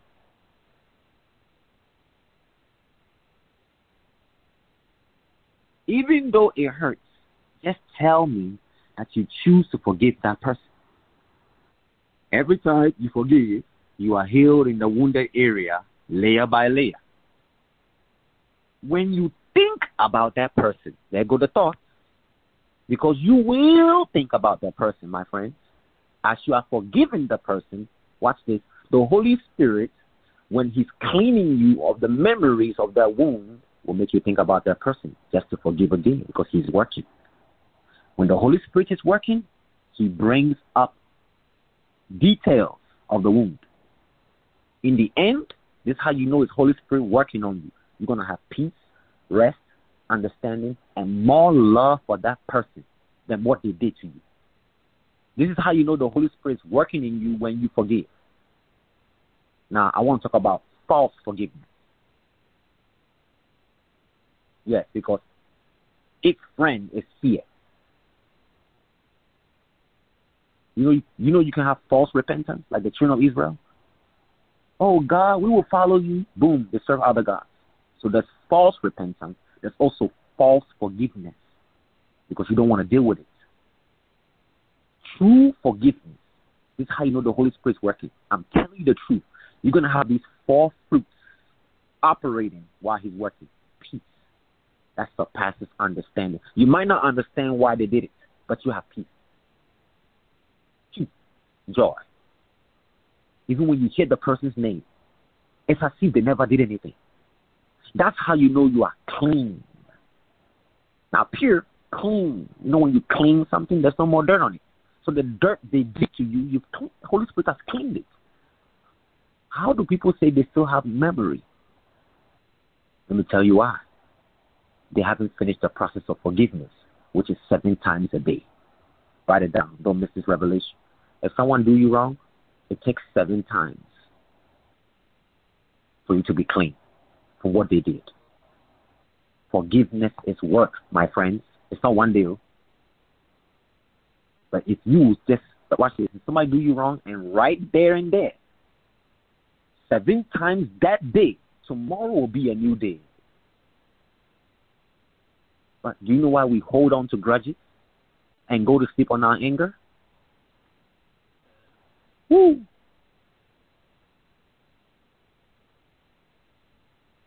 Take note.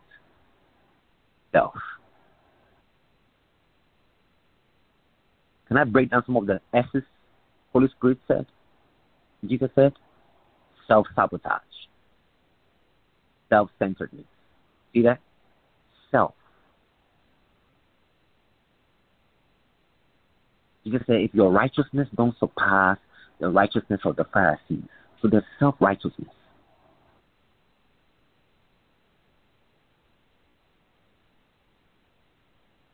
When you think about the person again, forgive them 70 times 7. This is the work.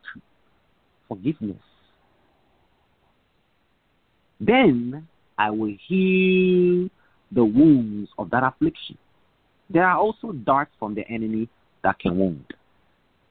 The wounds from the enemy I will heal if you call on me. When you call on my name, I will deliver you. So everybody, you see it? Look at the process. Forgiveness, healing, deliverance. You are asking for deliverance, but you have not forgiven.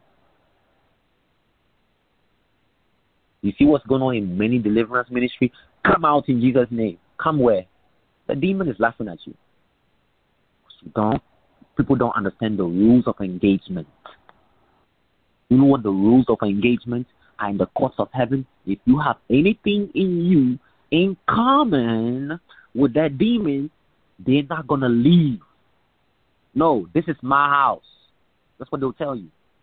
How did you get in there? Bitterness? I can't cast the demon out now. They live there. They are the landlord. Everybody, do you understand when it says cast out devils? You don't just go, hey, out in Jesus' name. Where are they going? They will laugh at you because they know you've not been in the courtroom. One, the person first needs to be forgiven before the demons will leave, because forgiveness breaks the soul tie that the demons are latching on like a tick on a dog. Forgiveness breaks the soul tie before the demons leave. It's like you are breaking the leaf. Forgiveness breaks the leaf of the contract. You know when you break your lease? Why are you breaking your lease? See? Forgiveness breaks the lease. to be released.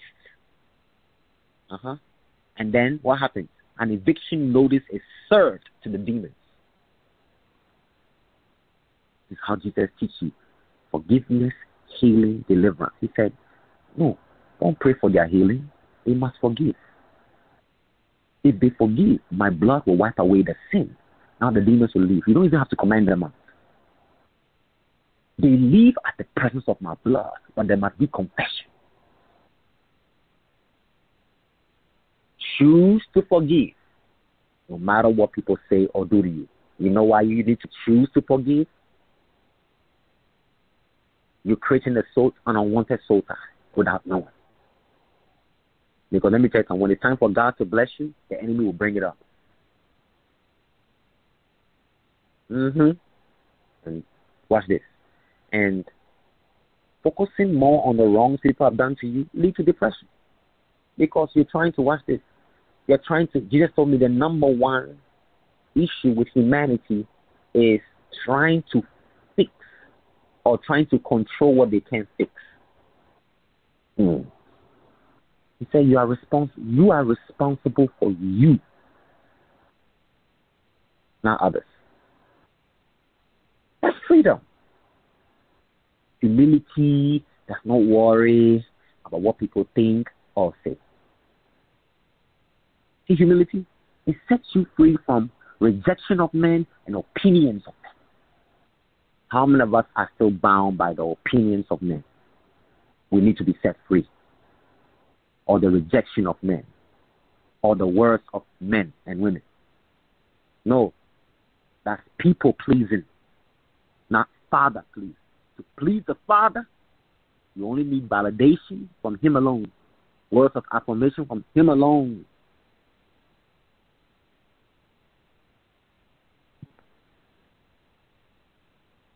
My people, if you forgive one another, your Heavenly Father will also forgive you. So what requirements does it take for the Father to begin to get in fellowship with you? Not to forgive. Forgiveness is the way to the Father. And Jesus said, we must stay in the gym of mercy. Stay in the gym and exercise. Lift up weights of mercy. That's why one of the weighty matters of the Father's heart is mercy. You got to lift up them weights every day. Bench press. 70 times 7. Forgiveness on people. Because Jesus said to me, walking with me, whether you know it or not, someone is not going to like you. Forgive. Because they hate themselves. And when you love them, my love will change them. You cannot change them. But pour my love on them, and I will do the rest. Your job is to just pour love on them. And Holy Spirit will do the rest. Don't try to change anyone. You cannot change them. Only Holy Spirit can change them. But Holy Spirit needs that seed of love in you to be planted in them and let Him do the rest. When you try to fix people, you are becoming Savior and God. The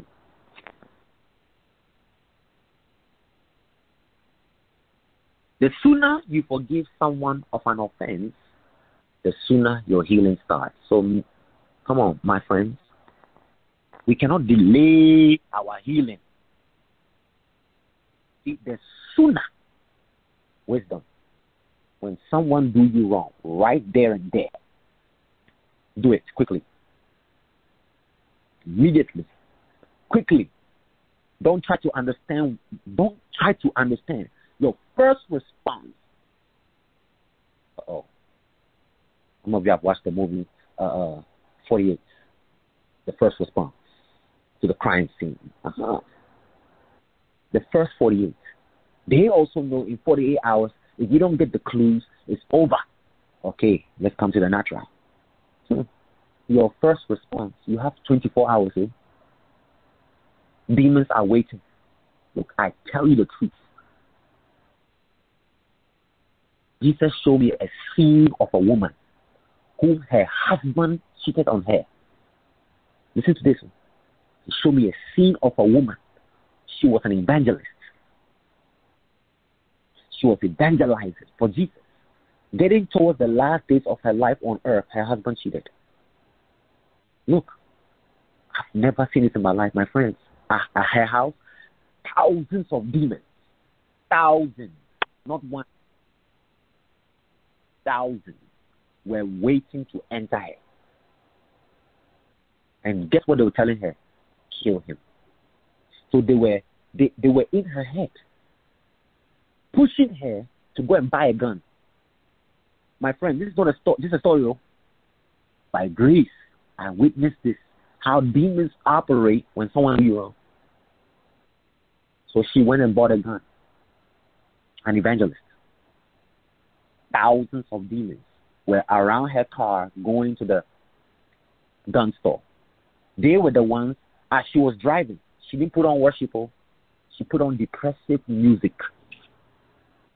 So that depressive music made the demons enter the car to give her more thoughts. Won't you tell yourself? I'm telling the truth. Demons prepare you before you do evil. Won't you tell yourself?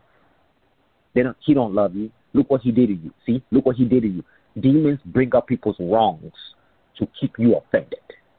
So they kept telling her, kill yourself. And when you look at her eyes, right, my friends, her eyes were white. It was turning dark. Meaning her soul was being filled with violence. She went and bought the gun. Her husband came home, unfortunately, with the other woman. She killed him, killed her, and killed herself. He just said, now look, she was in hell for first-degree murder. See, we think on earth that's just first-degree murder. No, in hell also it's the same. It's court case. It's first-degree murder. You don't take someone's life that God gave them. She was down there for first-degree murder. She was in the 7th degree, the 7th level of hell. You know, there's 9 levels of hell, right? She was in the 7th. In the place called unforgiveness, anger, bitterness. She was in prison. Her white garment that she was wearing became filthy. And the same demons that were on earth were now her lords down there, beating her every day. They said, this is what unforgiveness do. It leads to death. But remember what? Remember before she killed herself, they were telling her in the car to do it. You know, people don't just do it though. No, voices are in their head. Arrows are being shot. I know it's not just arrows. The demons are actually around them, convincing them and luring them into, watch this, once the demons have your will, you will do their will. They come after your will. When they have your will, you will do their will. And by the time you are done, it might be too late. Many are in prison today, full of regret when they listen to demons. All because of anger. The Partling guy, you know what he said after he shot the children? Oh, demons were in my head telling me to go and kill these children today. The judge will not understand that. Anger. If you allow unforgiveness to grow, take note, the roots become bitter. When bitterness grows in you, you cannot enjoy me. Look what bitterness does to 3 areas of our walk with the Father and Jesus and the Holy Spirit. 1, you cannot enjoy me. So why are people not enjoying the presence of God? The root is bitterness. Secret root called bitterness. I don't feel his presence. I'm not hearing him. What's going on with me? Tonight you have answers. Bitterness. What am I bitter about? Someone has done you wrong that you didn't deal with when they did the wrong to you, and it's been growing. And now it's catching up to you. While men slept, the enemy sowed a seed. If you go to sleep on anger, he will come and sow a seed. And you will have dreams. Let me tell you how the enemy works sometimes. You will have a dream of it. He will sow the seed. And God will show you the dream the enemy has come to sow a seed. The devil don't give dreams. But God will show you a dream. Hey, you went to sleep on your anger. This is the seed he has sown. Get up and pray. That's why you get up from certain dreams. Immediately you're like, pray. If you don't pray in the morning, it will manifest. You will have an unusual urge of bitterness towards somebody. You don't know why. It was sown at night.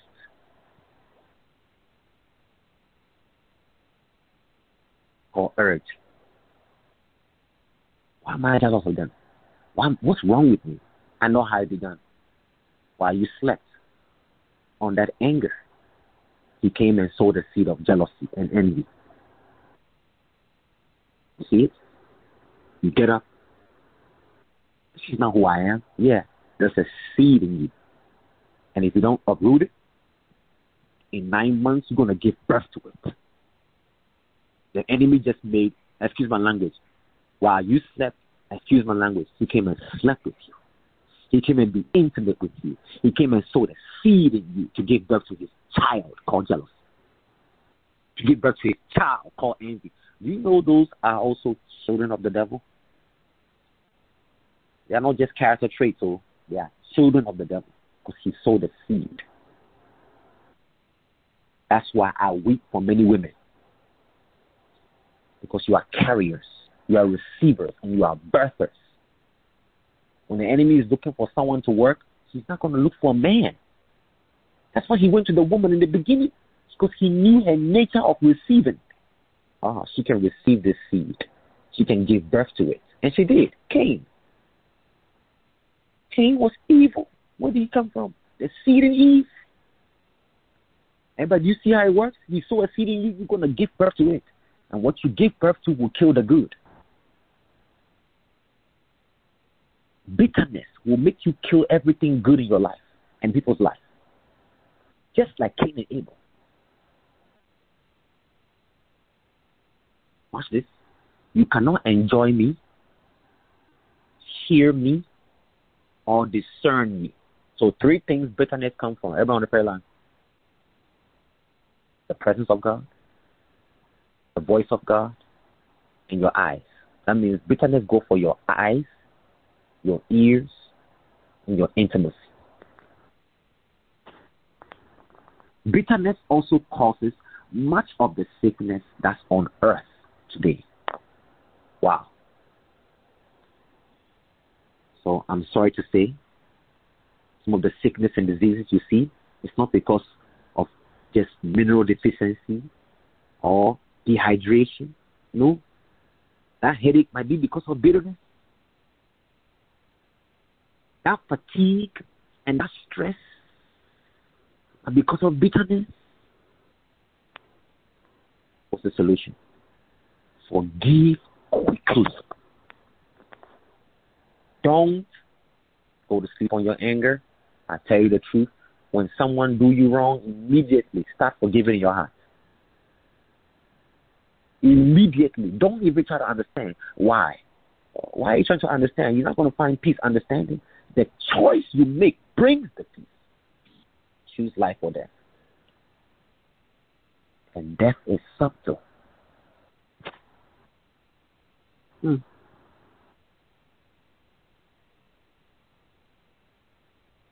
Death is subtle. Yes, Lord. If we don't want the enemy to steal our rewards. Yes, Lord. See, Father want to give us rewards, promises, blessings, inheritances, and covenant. Do you know what can steal these? This was revealed. Bitterness.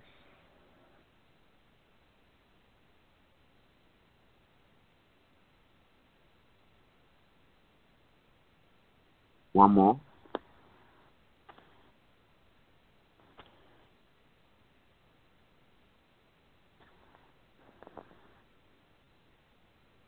My children are unforgiving in their hearts, storing up grievances against each other.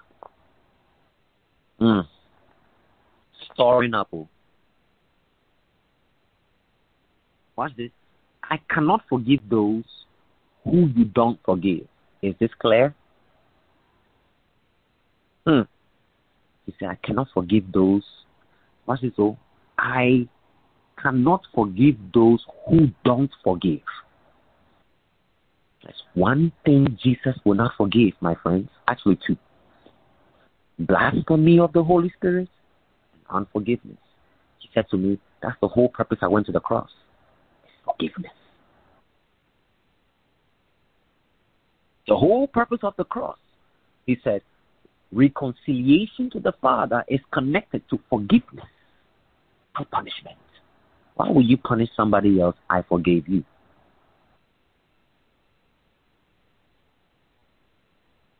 This letter is from 2011. I was going through heavy correction. When Jesus is teaching you meekness, watch this. He confronts those 40 pride. Because pride don't want you to forgive. Because pride wants you to be right. And I tell you the truth, this is the hard part. And I say the same thing to you Jesus said. Look on the cross. He said, I took the wrong to make you right before the Father. The Lamb who takes away the sin of the world. He said, to make peace and forgive, at times you must take the wrong people do to you. See? Give up your right to be right, like I did on the cross. See? Everyone on the prayer line? Jesus didn't choose righteousness on the prayer on the cross. He chose love. He gave up his right to be right. He laid down his rights to be right and took the wrong. That's what lambs do. Lambs, they take away. They take the beating. They take the wounds. They take the scars. They take the bruises and they turn it into forgiveness. They were wounded for my transgressions. I see that. Bruised for my iniquities. See that? Chastised for my peace. See that? Jesus took our wounds to give us peace. Same thing you must do for your neighbor. He says, love one another as I have loved you. So how has he loved you? And you are to love others the same way. You can't punish somebody when Jesus pardoned you. Uh-oh. Are you punishing somebody in your heart? Remember the parable of the two? He couldn't pay and he was forgiven. But when he went and he told his neighbor, you owe me, the king called him and said, I forgive you of your debt, but you can't forgive any of your debt, and was thrown back in prison. Forgiveness puts you in prison. Unforgiveness puts you in prison. Forgive us of our debt. In those times when you are in debt, you are put in prison. The king pardoned him and forgave him, but then he went to his neighbor and said, where's my debt? See? Ungrateful. He called him ungrateful servant and put him back in prison. To let you know, unforgiveness is a prison. You gotta come out of prison. And the only way to come out of prison is to do the opposite. Forgive. There is giving in your for. It means forgiveness is giving, not receiving.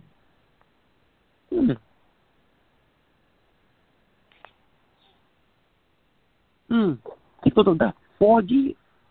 Giving, not receiving. So if you receive hate, give back, not receive. Forgive, forbear, forgive. I cannot forgive those who don't forgive. Is this clear?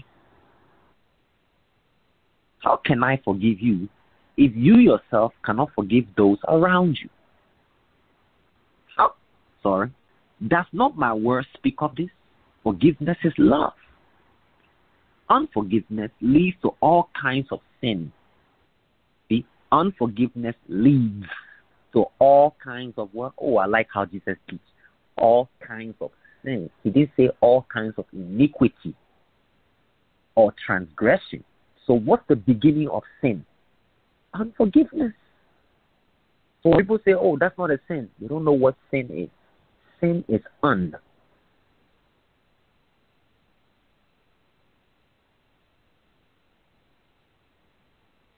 Everybody, you see it?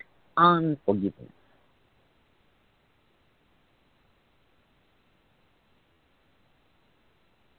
That's not my word speak of this.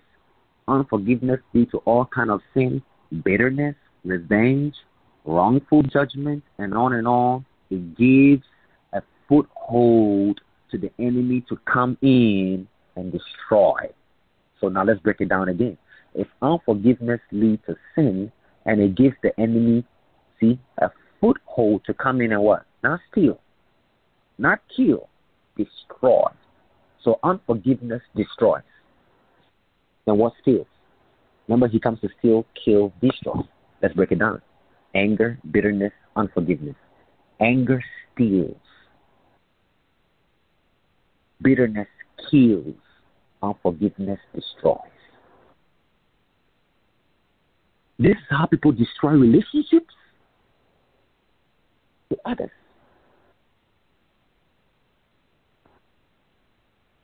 It keeps you from closeness, intimacy with me. So he said. So what is keeping you from intimacy with Jesus and the Father? Unforgiveness. Your God, and keeps you from receiving my spirit. Wow. So if you have unforgiveness, does the Holy Spirit leave? Everybody, you hear that? It keeps you from receiving my spirit. This is serious, he said. So why don't some people have the Holy Spirit? Unforgiveness. The Holy Spirit cannot be where there's unforgiveness. That's what the Bible says. Do not grieve the Holy Spirit. Then it mentions it. Malice. Read it in, I think it's in Romans. Do not grieve. No, you can lie to the Holy Spirit. Grieve the Holy Spirit. Resist the Holy Spirit. Let me show you how you grieve the Holy Spirit. Malice. Malice is a fruit. Anger. So you can grieve the Holy Spirit. How many of you want to keep the Holy Spirit? Love. Forgiveness. Every time you forgive, right, I tell you the truth, Holy Spirit increases his presence, increases his power, increases his love. He makes you innocent like a dove when you forgive. I tell you the truth. Holy Spirit will give you dove eyes when you forgive. You're innocent when you forgive. You're guilty if you don't forgive. You're no more a dove. You're a raven. Didn't the raven go to the second thief? And okay. Did somebody catch that? The raven went to the second thief and plunged out his eyes. You know why? Because the second thief was guilty. Guilt is a raven. Want to be innocent? Dove. Can I watch this? If you are unforgiven, you cannot be ready for my soon return. This will hold you back. It separates us. Do you know how the enemy separates you from Jesus and others? How many of you always want to be by yourself? Tonight you're hearing roots and answers. The root is unforgiveness. It separates you not only from Jesus, you start to separate yourself from people. That's deadly. That's dangerous. Just say, this is serious. Because how can you be led back if you don't have what? It is serious. Think about it. Everybody think about it. Unforgiveness separates you from Jesus and separates you from people, and you're not receiving the Holy Spirit. How are you going to be led back to Jesus without the Holy Spirit? This is serious. Unforgiveness, the Holy Spirit leaves. Holy Spirit can tolerate a lot of things. He's doing it now. He's tolerating so many darkness upon the earth. But there's one, he don't stay. Blasphemy of the Holy Spirit, he's gone.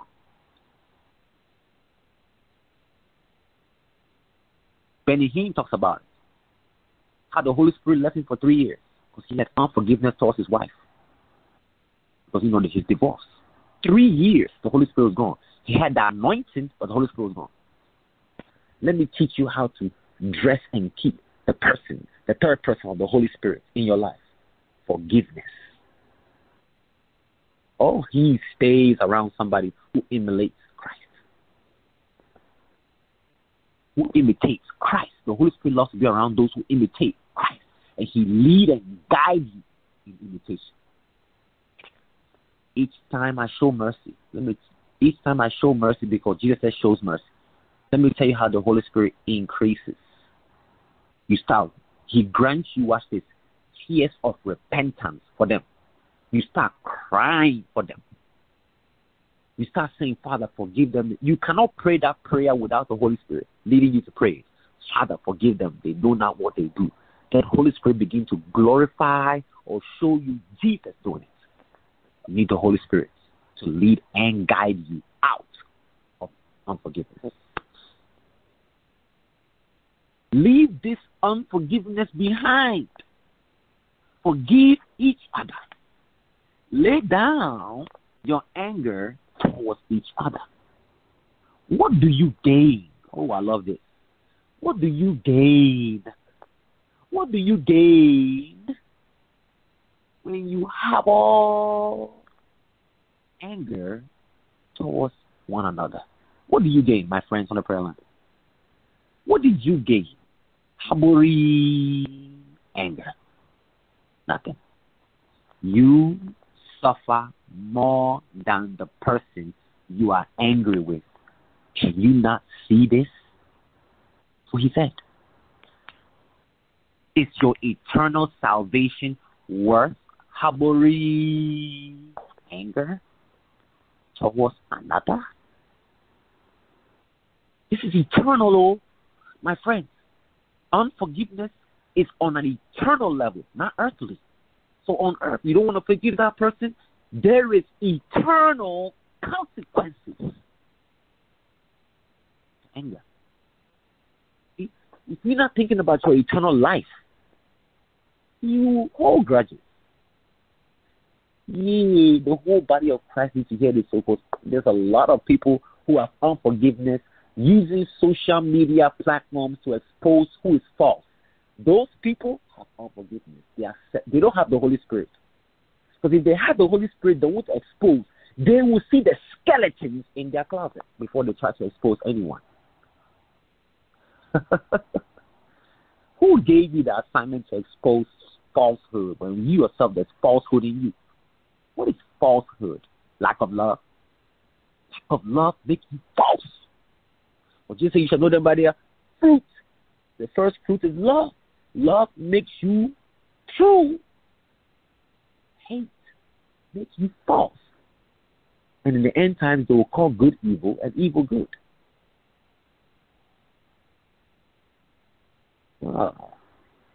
Take note of that. Everyone on the prayer line, this is the question, though. Is your eternal salvation worth harboring anger towards each other? Your salvation is on the line. Do you see there's so many factors? That's why every day you need love. Someone is going to try you. Knowingly or unknowingly. And if you want to watch it, you know the most deadly one? The most deadly unforgiveness is when you're not around people. You say, how? When you are alone. Bible says, a man who is idle is easy prey for the devil. When you are alone, you are easy prey than when you're around people. You know why? He will bring up all your past wrongs. Mm-hmm. Have you had those thoughts? Think about your past and all the wrongs you made. That wasn't you. It was the enemy bringing up your past wrongs. Now you have unforgiveness thoughts. Your yourself. That's harder than having unforgiveness towards someone. That's easy. Forgiving yourself is harder because you did it to yourself. You see the difference between when somebody do you wrong and when you do yourself wrong. And if you don't take care of you alone, the enemy going to bring on the wrongs you did to others. So be around Jesus and don't be the black sheep that's always in the wilderness. That's why Jesus will leave 99 and go for one. That one is in trouble. That one is in serious need of help. Unforgiveness make you leave the 100. You ever get that parable? The 99, Jesus will leave 99 and go for one. That one has wandered away because of unforgiveness. I don't want to keep following Jesus the shepherd. Unforgiveness will stop you from following Jesus. My friends, it's dangerous. You must search your heart and ask this question tonight. What is worth losing your eternal soul over? Wow. I can lose my eternal soul over a petty dispute? So he just said. Over a petty dispute? Wait a minute now. I can lose my salvation over pettiness. Is that worth it, my friends on the prayer line? Just forgive. Forgiveness is the narrow way to heaven. Unforgiveness is the wide way, broad way. Forgive and walk away and feel a dark cloud lift. What should I tell you? A dark cloud comes around you and it clouds your mind. It makes you delusional. You know what delusion is? You believe a lie more than the truth. That's dark cloud. That means unforgiveness creates a dark cloud, not the presence of God. The presence of who? A dark cloud. Even if the other person won't forgive you, pray for them. So it's not about what the other person, you go to them, oh, I did my part, and they're not responding. You've done your part. The next thing you need to do is pray for them. And I say it again. If you've tried to reconcile with someone and they're not willing, of course, they won't be willing because the Bible says an offended brother is hard to win. When somebody is offended, it's hard to win them, the Bible says, than an iron brass in Proverbs. And one who's offended, it's hard to win than iron brass. Can you imagine offense makes your heart iron? You can't be won. It clogs your eyes and your ears from hearing truth that will set you free from your present delusion.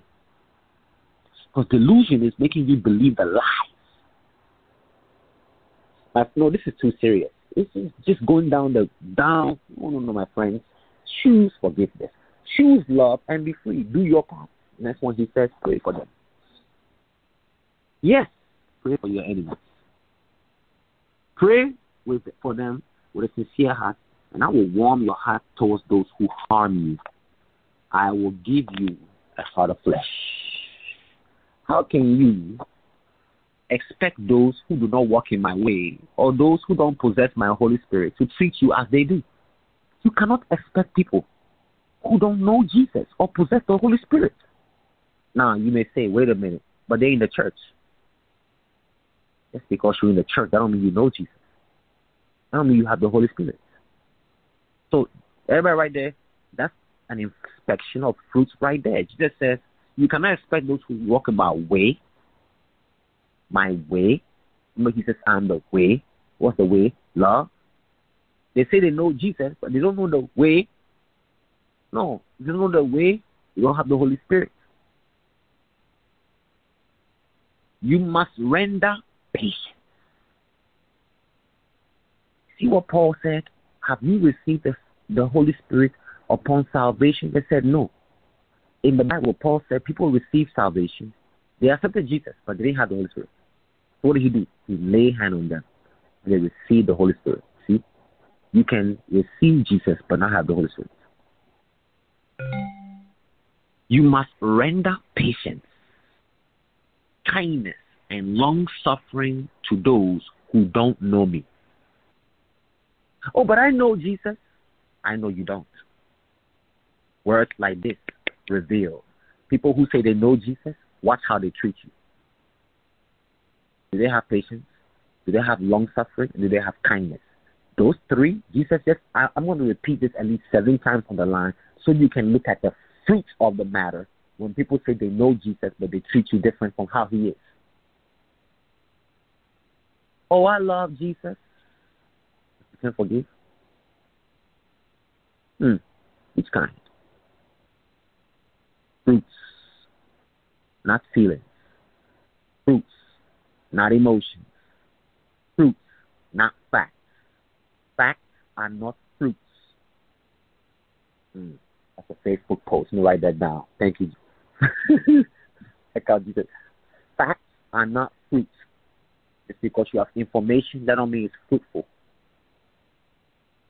You shall know them by their... You just mentioned the fruits right now.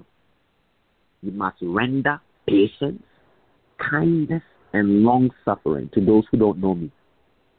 It is impossible for those who don't know me, truly know me, to behave as if they do.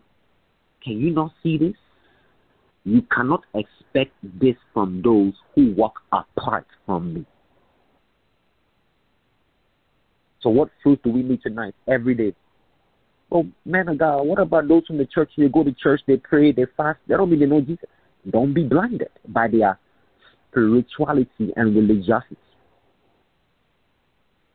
Fruits is love, not religion. You can go to church, you can fast, you can pray. That's what Paul said in Revelation. So in 1 Corinthians 13. If I have the tongues of angels and the tongues of men, yet I do not have love. See? It comes down to love, my friends. Not tongues of angels. Oh, if I have full faith, see that? Move mountains. Please, everybody feel like when you mature, don't be fooled by that. Oh, that man of God's used powerful man. God uses him in miracles. That don't blind you. Why should it blind you? If you really walk with Jesus, look at the heart, not the miracle. Are they walking in love, humility, and meekness? That's the fruit of a true man of God. Don't be blinded by, oh, he can prophesy. He can prophesy and not have love. That's what the Bible says, pursue love. Then earnestly desire the gifts of the Spirit. The gift of the Spirit is second. Love is first. So check their love walk.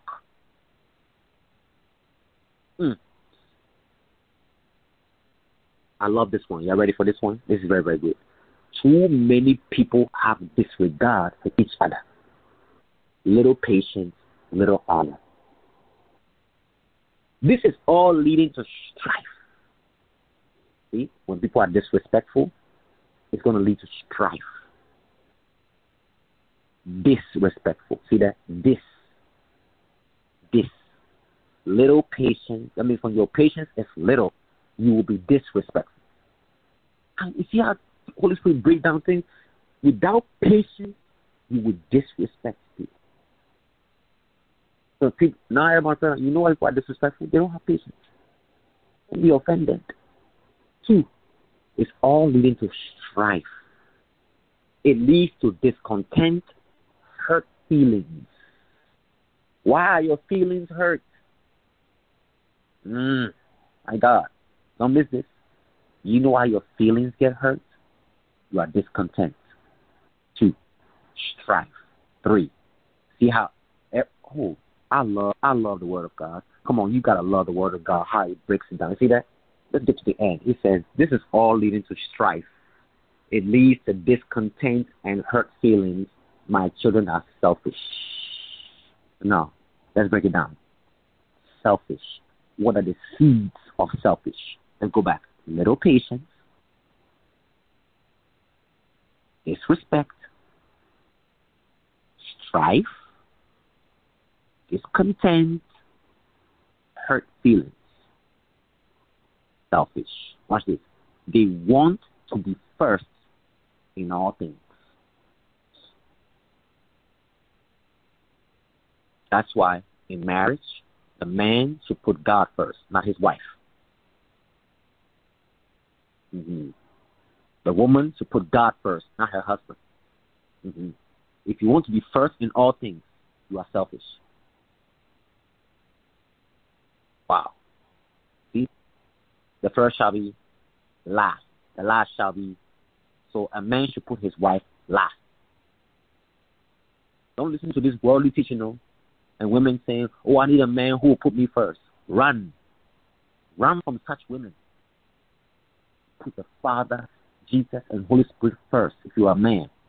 2, put your wife last. See, that's the way. Father is first, wife is last. If Adam did that, he wouldn't have chose his wife first. Come on, somebody. He have chose God first. He didn't put his wife last. That's why he ate the fruit. But America would tell you, oh, put your wife first. The wife would tell, hey, put your children first. Yeah, can you see everything's out of order? A woman have children, she put her children first before the man. The man puts this, where there is no order, Bible says there is confusion and evil. Read it, it's in James. Where there is selfish ambition, there is all manner of evil, he said. But you see the seeds, selfish. They want to be first in all things. They are very insensitive to the needs of others. This can go to our relationships with Jesus and the Father and with people. We need to be sensitive to the needs of others, not yours. You want a healthy relationship that pleases the Father? The man must put God's needs first before his wife.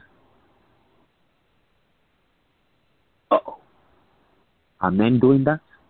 Putting the Father and Jesus and the Holy Spirit's needs first? Putting the woman last? Women, are you putting God's needs first and putting your children last?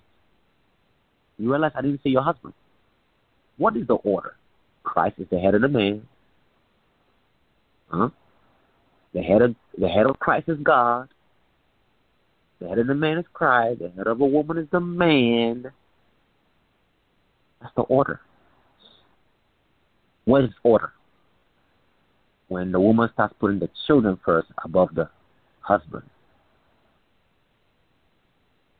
See? Or above God.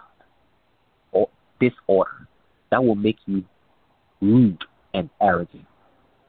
Because you don't have patience and kindness for your first love. You have left your first love, which is the Father and Jesus. But let's come to the natural. You have left your first love, your husband. Husband, you have left your first love, your wife. They're talking natural now. The children are last. Let's talk natural, then spiritual. Spiritual, Father is first. If you are a man.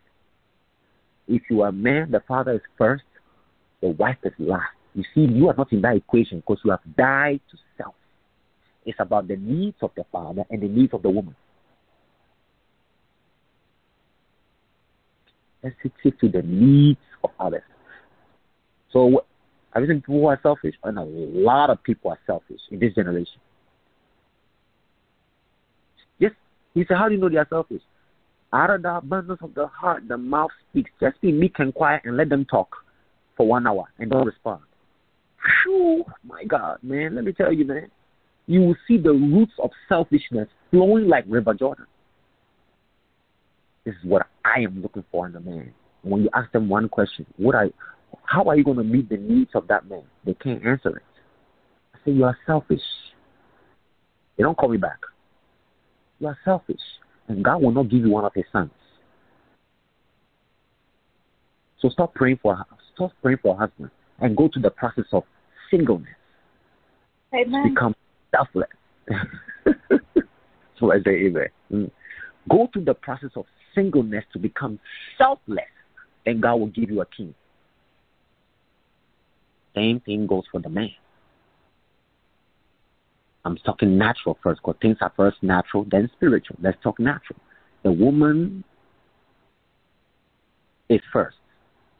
If you are a man, husband, love your wife as Christ loved the church. The woman is first. That means you got to give up your needs to tend to her needs. She got to give up her needs to tend to your needs. Oh, that's a beautiful, harmonious home. But each other is sensitive to each other's needs, not wants, because want is selfish. The Lord is my shepherd, I shall not want. Women, if you call that man your shepherd, you can't have want. Because he says God will supply my needs, not wants. So if I ask you right now, what do you need in a man, it's going to be hard for you because you are used to want. And want is selfish. Need is selfless because it makes you content, not wanting more, which the root is greed. Selfishness always go with greedy. And there's a woman I saw on TikTok, how sad. So sad. She left her husband, and the man was perfect for her, but she left him because she wanted more money.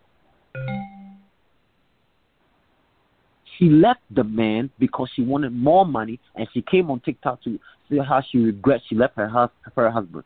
My friend, get off line. Look how the man is now dying. Rejection and abandonment. Can you see? Selfish motives when it gets into a relationship. What happens? You end up destroying the other person without knowing. Selfishness. You begin to look at yourself. Oh, I'm not content. I deserve more. No, you don't. We need to stop talking like that. You don't deserve more. Walking with Jesus and the Father is about grace and mercy. You don't deserve nothing. It's all by His grace and His mercy that you are receiving. When you begin to think you deserve more and your worth and value don't match what you deserve, you are delusional. You know why Esther deserved a king? She went through 12 months for that man. Ruth deserved Boaz. You know why? She worked for that man. Uh-oh. See, the ancient path is missing in this generation. You know why? Because the spirit of this age has taken over. But we must set the order back in the kingdom. That's why there are many I'm telling you, there are many marriages right now that have secret bitterness. You know why they are staying? Loneliness. It's because of the children. That's why they're. How are you going to stay in a marriage because of the children and both of you don't love each other? You don't know that love you don't have for each other will pass on to the children? Oh, can I read to you what Jesus told me? What happens to a broken home? The permanent scars of rejection upon the children and how it affects the firstborn the most. But the parents don't see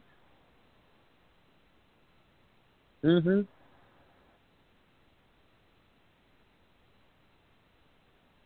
Selfish choices have affected many children. Can I say it again? Selfish choices. Because we don't know the true meaning of marriage and even in relationships, friendships.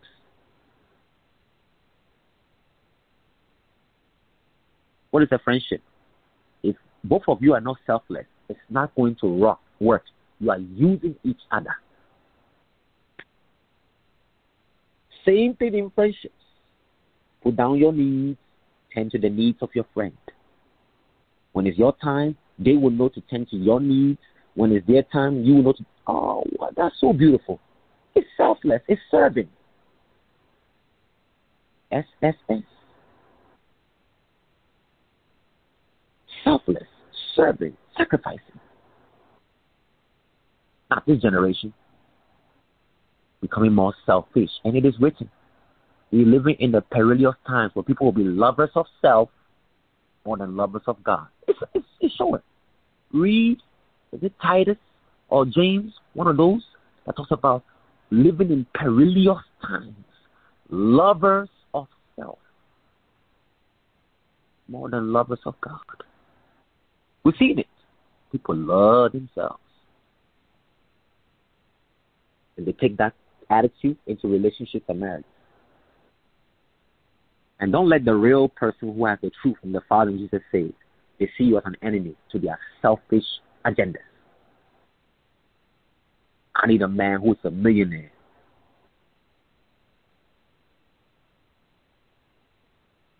Where did we get these delusions from?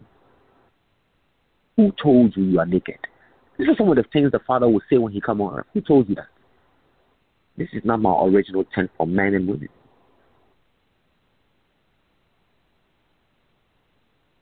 The intent is to love and give me holy offspring. You know what love is? Lay down your life. That also means lay down your needs for the other person. Ask any successful marriage. That's what they'll tell you. My mom and dad, 62 years. That's what they taught me that too. 62 years together. They married young, they're in their 80s now. 62 years. My stepmom always tell me, I laid down my life for your dad. But we crying on the phone. I see the Bible right in front of my face. I supply his needs, he supply my needs. I be hearing Jesus talking through her. Supplying his needs. Look at LeBron James' wife. Have you seen LeBron James' wife? That's a virtuous woman. 20 years of supporting her husband. Not in the spotlight.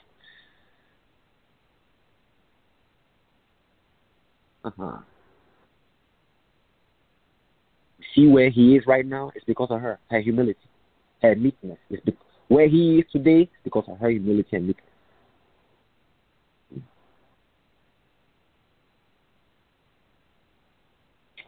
Humility and meekness is beautiful. Imagine the man having humility, the woman having meekness. The devil can't come there. No, please, we need to stop giving this excuse, oh, no one is perfect. That's a lie. Be ye perfect as your Father. That's a command from Jesus in Matthew. We need to stop using the excuse of no one is perfect and press on to perfection. And what's perfection? Love. Perfect love. So the fruit of the Spirit makes you perfect. Please don't forget those words Jesus told me. He said, I don't accept illegitimate excuses. Be perfect. It's a command. As your Father is perfect. I said, Lord, what is perfection? The fruit of the Spirit. Patience is perfect in my eyes. When you are patient with me and patient with others, in my eyes, you are perfect. So who said no one can be perfect? Bible says God moves towards those whose heart is perfect towards him. Your heart can be perfect towards him. What is perfection? Mercy, forgiveness, loyalty, faithfulness. See those fruits and integrities of heart are perfection. Abraham walked perfect before me. Trust is perfection. So please stop using the excuse, oh, no one is perfect. No. We are to pursue Jesus to have a perfect heart towards each other, because perfect love casts out all fear. You know why there's fear in marriages? Someone's love is not perfected. Imagine the man having perfect love. Cast out all them fear from the women. Women, that's the kind of man you need. A man that can cast out your fears with the perfect love of the Father.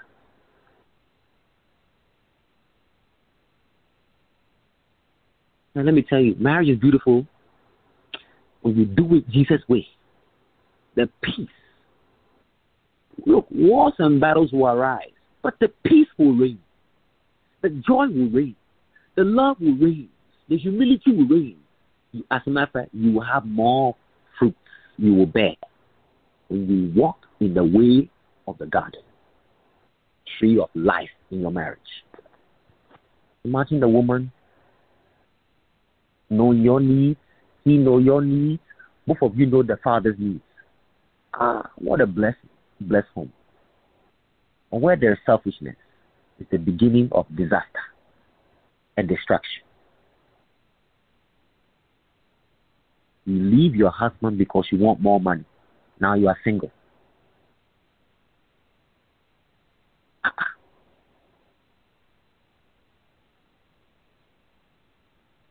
Selfish choices have destroyed and brought about broken homes. Because Adam and Eve were selfish. Look at us today. Jesus didn't come and be selfless. Oh, my friends. Selfless is more beautiful than selfish. And but you see it? Watch this. He said they want to be first in all things. They are very insensitive to the needs of others. They fall short in caring for others. This leads to anger and arguments. I'm sorry. Can I be bold? I don't want to hear people say, oh, in every marriage there's going to be arguments. In every marriage there's going to be disagreements. No. That's a lie. If we both want to walk in love, there will not be no arguments. Imagine two selfless people tending to the needs of one another. If she need a vacation, he already knows it. He has studied her love language and is supplying those needs. And you're doing the same consistently, persistently, diligently. Oh, what a glorious marriage. The way of the Father. There's honor, there's reverence. Who said that's impossible? With God, all things are. See, with God. God is not in the midst. That's why it's possible to divorce. But with God, with the Father and Jesus and Holy Spirit, it is possible to see the original pattern of marriage. I'm not just talking marriage, also your friends. Do you know the needs of your friend? That person you call friend, do you know their needs? We call people friends that are not friends. Oh. Let's be real, though. Real friendship, according to Jesus' way.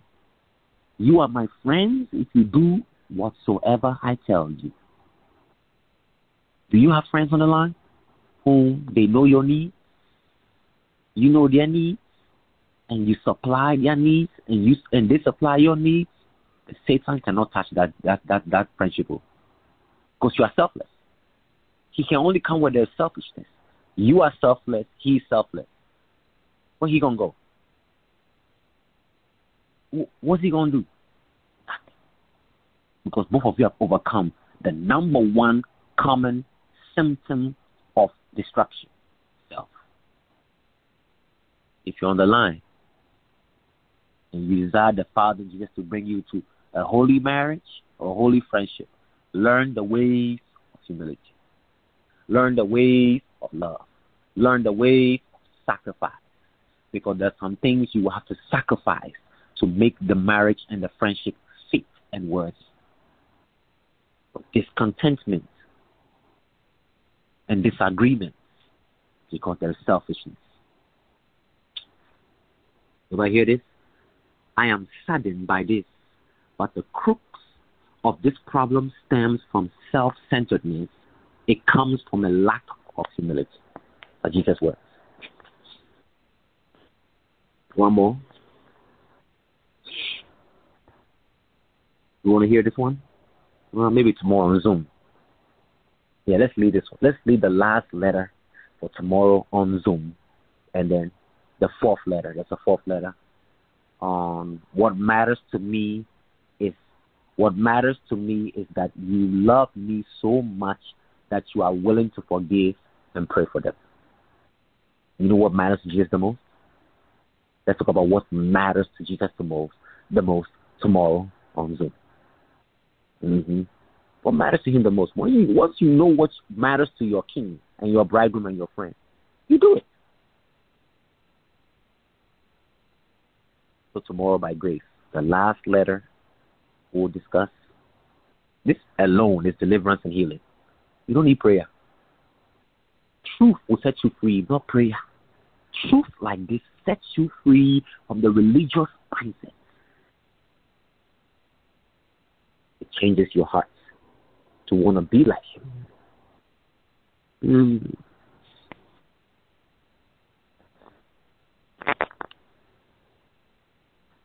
You want to be like Jesus? And do you want that love you have for him to flow to others? One thing is necessary: sacrifice and selfless. This he will bless you tremendous for, because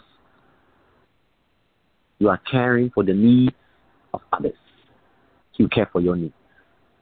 Yes, Lord. But before we end tonight, does anybody have any questions tonight before we end tonight?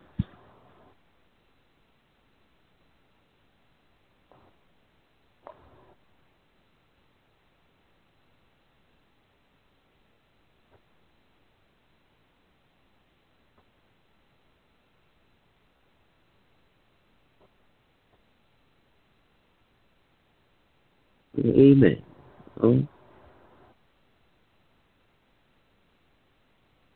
12 o'clock. God bless each and every one of you.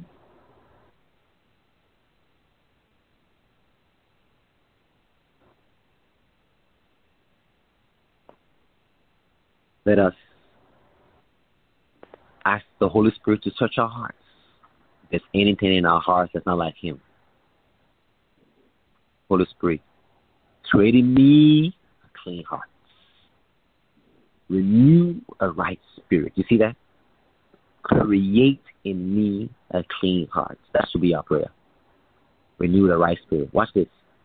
Your heart can be clean, but your spirit is not right. See? Create in me a clean heart. Renew the right spirit. You can have the wrong spirit.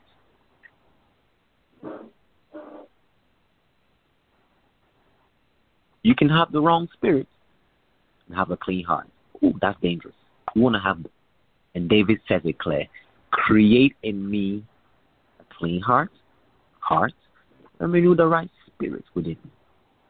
So the heart is different from the spirit. You need both.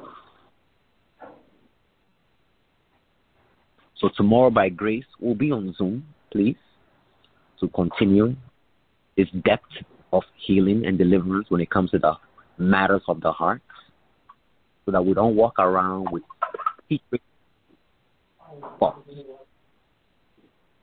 That's what David said. Cleanse me from secret faults. What are the secret faults in our hearts we're not cleansed from? It must be addressed so that we can be pleasing. For he says, a broken and contrite spirit have I desired. So, God bless every one of you for coming tonight. And by grace, tomorrow we'll be on Zoom to continue the teaching on forgiveness. Is the key to healing and deliverance. That now makes you a recipient for God's blessing. In Jesus' name. Shalom. Can you please turn off the light? Thank you. Shalom. The fan. Love you all. Good night. Bye-bye.